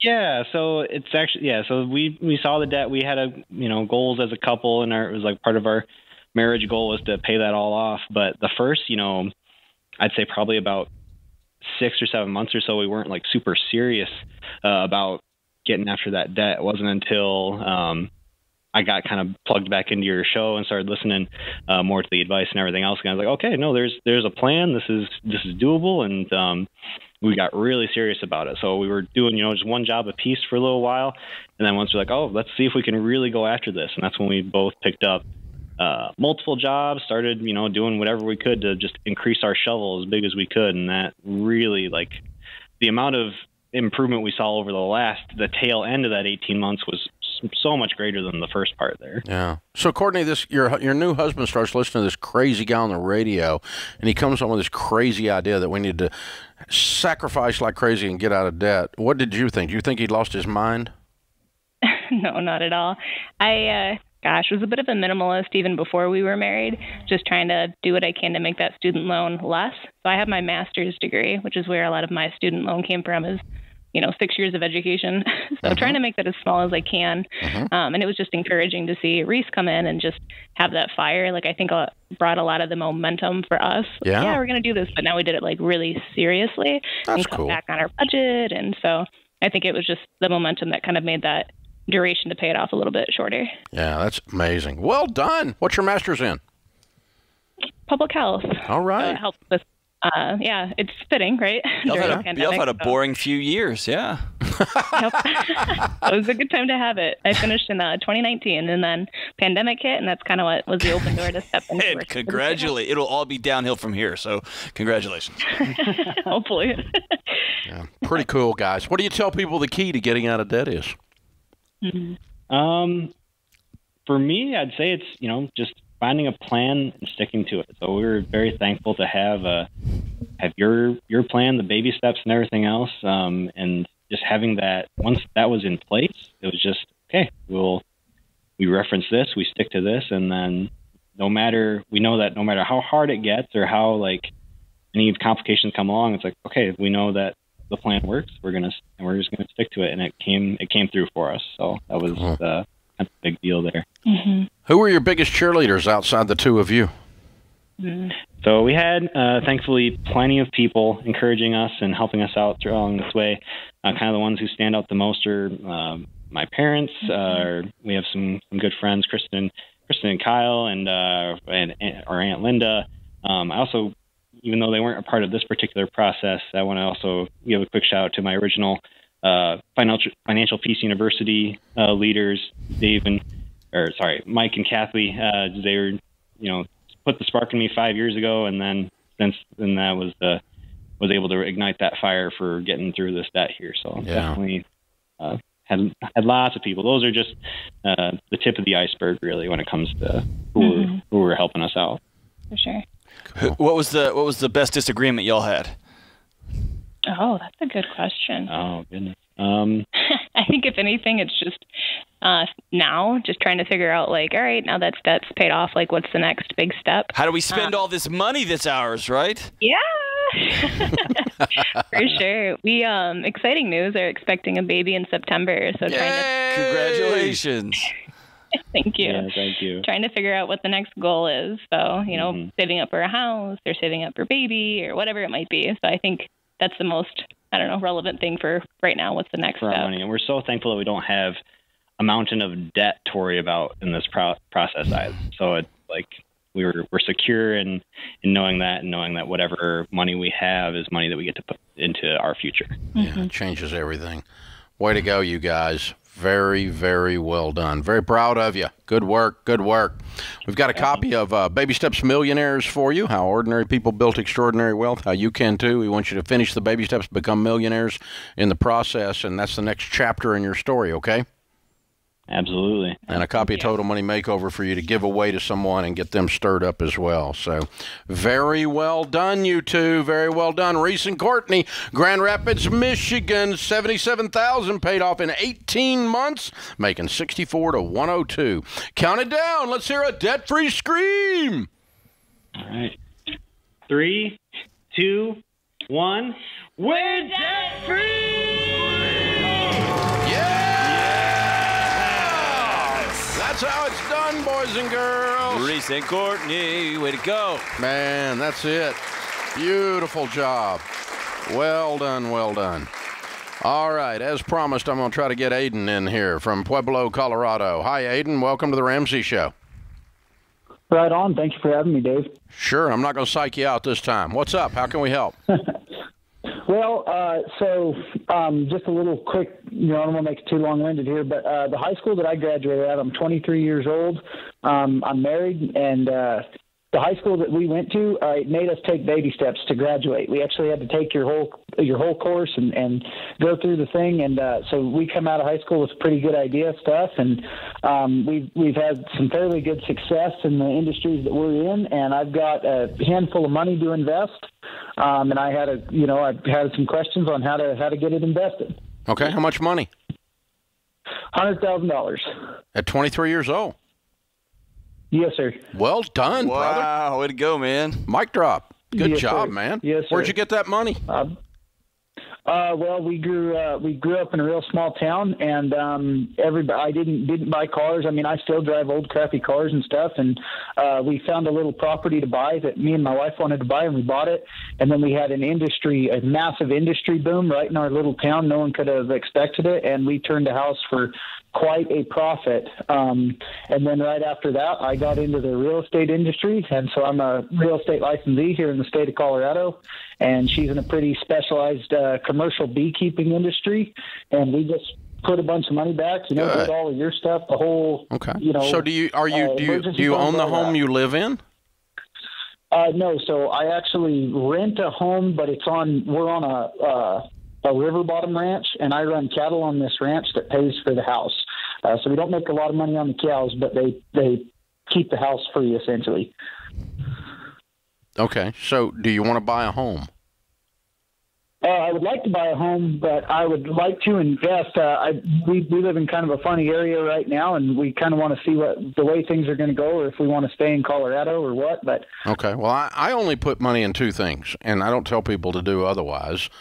You can certainly put money in whatever you want, but I buy good growth stock mutual funds, and I buy real estate that I pay cash for. Those are the two investments I do. In your situation, I think you just dump this into some mutual funds. Click SmartVestor, find the SmartVestor Pro in your area at RamseySolutions.com, the person we recommend for investing, and sit down with them, tell them what your goals are, and they'll help you place that money into some good mutual funds with some safety. and you can access it anytime you need to later for the next thing you're going to do with it. This is The Ramsey Show.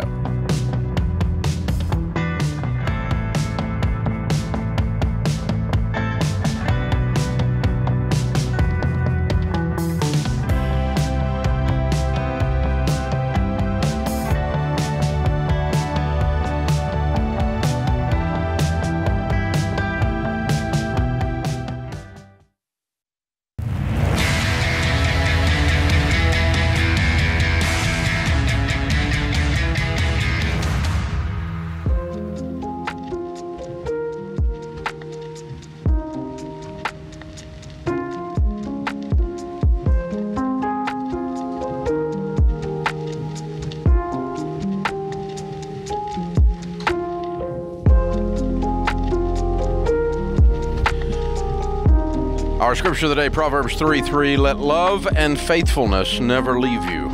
Bind them around your neck. Write them on the tablet of your heart. Then you will win favor and a good name in the sight of God and man. William Arthur Ward said, when we seek to discover the best in others, we somehow bring out the best in ourselves. Our question of the day comes from Blinds.com. They have a 100% satisfaction guarantee. That means even if you mismeasure, you pick the wrong color, they'll remake your blinds for free. Free samples, free shipping, and with the new promos they run every month, you'll save even more. Use the promo code Ramsey to get the best possible deal. Today's question comes from Cheyenne in Tennessee. Cheyenne writes, my boyfriend and I are going to be engaged soon. He knows and agrees with my dreams of being a stay-at-home mom and homeschooling our children, but he thinks I should sacrifice more for our future marriage. All right. This sacrificing talk is based on him trying to get me to move across the country so he can go to school and pursue a career. He had never talked about moving until recently, and he's beginning to shame me and even called me selfish. I was raised believing it's the man's job to leave and cleave and provide for the family. At what point does the woman need to sacrifice, if at all? Good Lord. You should not get engaged soon. Yeah. Neither one of you are ready for marriage. No, not at all, even close. And you're conflating a little bit of scripture and a little bit of folk wisdom and a little bit of what you want to do and a little bit of what he wants to do and a little bit of 10 years from now and a little bit. This is a mess. You got to pull this sucker apart, man. But at the end of the day, the idea of being a stay-at-home mom and homeschooling and somebody saying that's not enough, you need to do better. That's one conversation. Sacrificing, like, hey, I got a job right out of school and we're going to have to live in this part of the country for a little while and we're going to work hard. That's like another conversation. And then the shaming each other is another conversation. And then it's the man's job to do. That's another conversation that y'all need to have before you do any talk of getting engaged. At what point does the woman need to sacrifice, if at all? Ooh. That's a 10-year-old, 12-year-old emotional question. Right. That's a little baby question right there. And, hey, I know you want to be a stay-at-home mom and homeschooling, but you're just going to have to sacrifice. That's a 11-year-old response. That's, man. This whole thing is just, you guys are, no, please don't get married. No. You're going to kill each other. I mean, you guys got some work to do that's pretty serious. But it'd be fun to talk about a couple of these things for the heck of it. Yeah, pick some. We're kind of outside the context of her actual situation, which we've just pretty well didn't give the answer she wanted. Yeah. So at what point does the woman need to sacrifice, if at all? I don't know where you get this idea that both of you don't sacrifice for the rest of your lives. You serve one another. It's a race to the bottom. The Bible says, submit yourselves one to another. Yeah. And so if you're going to be selfish and sit over here like a little princess on a little throne and say the woman doesn't have to sacrifice, the man is supposed to work and bring me stuff. And, this is just not marriage material. And that's really what that sounded like when I heard it. Yeah. But I read it. I went after him thinking, oh, I'm going to go after him, too. I'm not done. Yeah. This idea of sacrifice, it should be a race So who can serve the other one? To the bottom. How can I outserve? If you do that, if you live like that and she lives like that, your marriage will be the greatest of anyone you know. Yeah, and you're going exactly the opposite direction, both of you. What's the least amount I can do and get by with the rules? So listen, if your daughter, Cheyenne, comes to you in 15 or 20 years, hopefully 20 plus years from today, the daughter that you don't yet have, comes to you and she's 20 years old and says her soon-to-be fiance is shaming her, what would you tell her? I know what I would tell one of my daughters. Run. Right. And what's his address? I know some guys. Yeah. I can help him with his shaming. That's right. So we have a hillbilly answer for that. But, yeah. But he's shaming you, and you think that's – and we're about to be engaged soon. Right. And this is how he handles our conflicts. Right. Because he's a little boy and he's throwing a little fit on the cereal aisle and says, well, you should just do whatever I want to do because I'm the man. And I'm like, well, you're not a man, though. You're a little boy in a man's body. And the way – so we were living in Texas. I lived there my whole life. And then I got an incredible opportunity. I had a couple of colleagues that were over at this wonderful school called Belmont. We talked to them. And then I sat down with Sheila and said, hey, there's this potential opportunity here. She could have said, you never talked about moving before. This thing's dead. Or she could have said, tell me more about this. And I would have said, here's the career part, here's the family part, here's this part. And she would say, oh, that's exciting. Let me get involved in this. And let's think this through and talk this through. Yeah. One of those is about us, and one of this is about me. And it sounds like both of the – I can only speak to the author. It sounds like the author has a picture of her life that she has already mapped out and that she is waiting for some guy to show up and make it all happen. And that's not how marriages work, period. That's not how life works, man. Life goes sideways on us. Yeah. So I'll teach you to write us an email.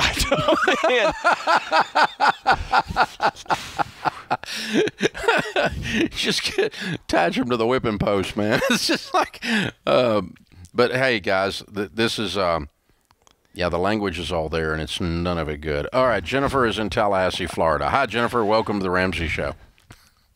Hi. Thank you, John and Dave, for taking my call. Sure. What's up? And I have a question about staying home and homeschooling. That's okay. We're won't not shame against you. That. No, we're not against I'm that. a huge fan. We won't shame you. Watch this. This is how it's done, dude from Tennessee. All right, go for it. Okay, so we're on baby steps 4, 5, and 6. My husband and I are 40 and 42. And we decided that I should quit my job.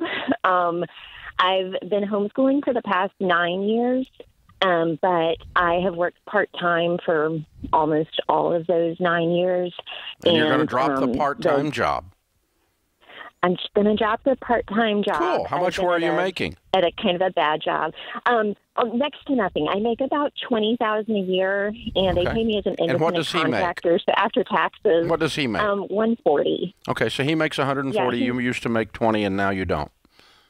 Whoopee, you're okay. Are you worried about the identity part? You're going to lose yourself? Yeah, because I've been a teacher for about 20 years. Yeah. And I've been working at this private school, and the pay has been terrible, and the work's been terrible, and just the entire job has been super stressful. But it's still all I've done. It was your identity to be a teacher, and you did have a place where you had to shower, you had to show up to, and you got to meet with other adults. And what I hear, folks, when women say I'm going to quit my job and stay at home for a season, there's this identity loss because I was a this, I was a teacher, I was a this, and now I'm just a. So it's important when you make this transition to have a group of friends that you're going to hang out with regularly, at once, twice a week, a group of girlfriends you're going to hang out, and you're going to have to work hard to shift into a new identity, what that's going to look like. I think financially, Dave, I think they're fine financially. What was your question? Yeah, we have about $500,000 in retirement. Yeah, so what are you worried about? That I'm not contributing. We've always tried to just live, ever since we were first married, just live on my husband's income and put mine towards, first it was towards the house down payment, and, then it was toward, going towards the kids' college funds and, hey, Jennifer, and things like that. You guys can make it on 140, kid. The greatest contribution you can give to your family is to be well. Take care of yourself. Quit working at a crappy place that underpays you and doesn't value you. Be whole. Take care of your kids. Partner up with your husband. That's the greatest contribution you give to your family right now. You're going to be just fine. You're going to be just fine. Absolutely. Well done. Good choice. Good choice. That puts this hour of the Ramsey Show in the books. We'll be back with you before you know it. In the meantime, remember, there's ultimately only one way to financial peace, and that's to walk daily with the Prince of Peace, Christ Jesus.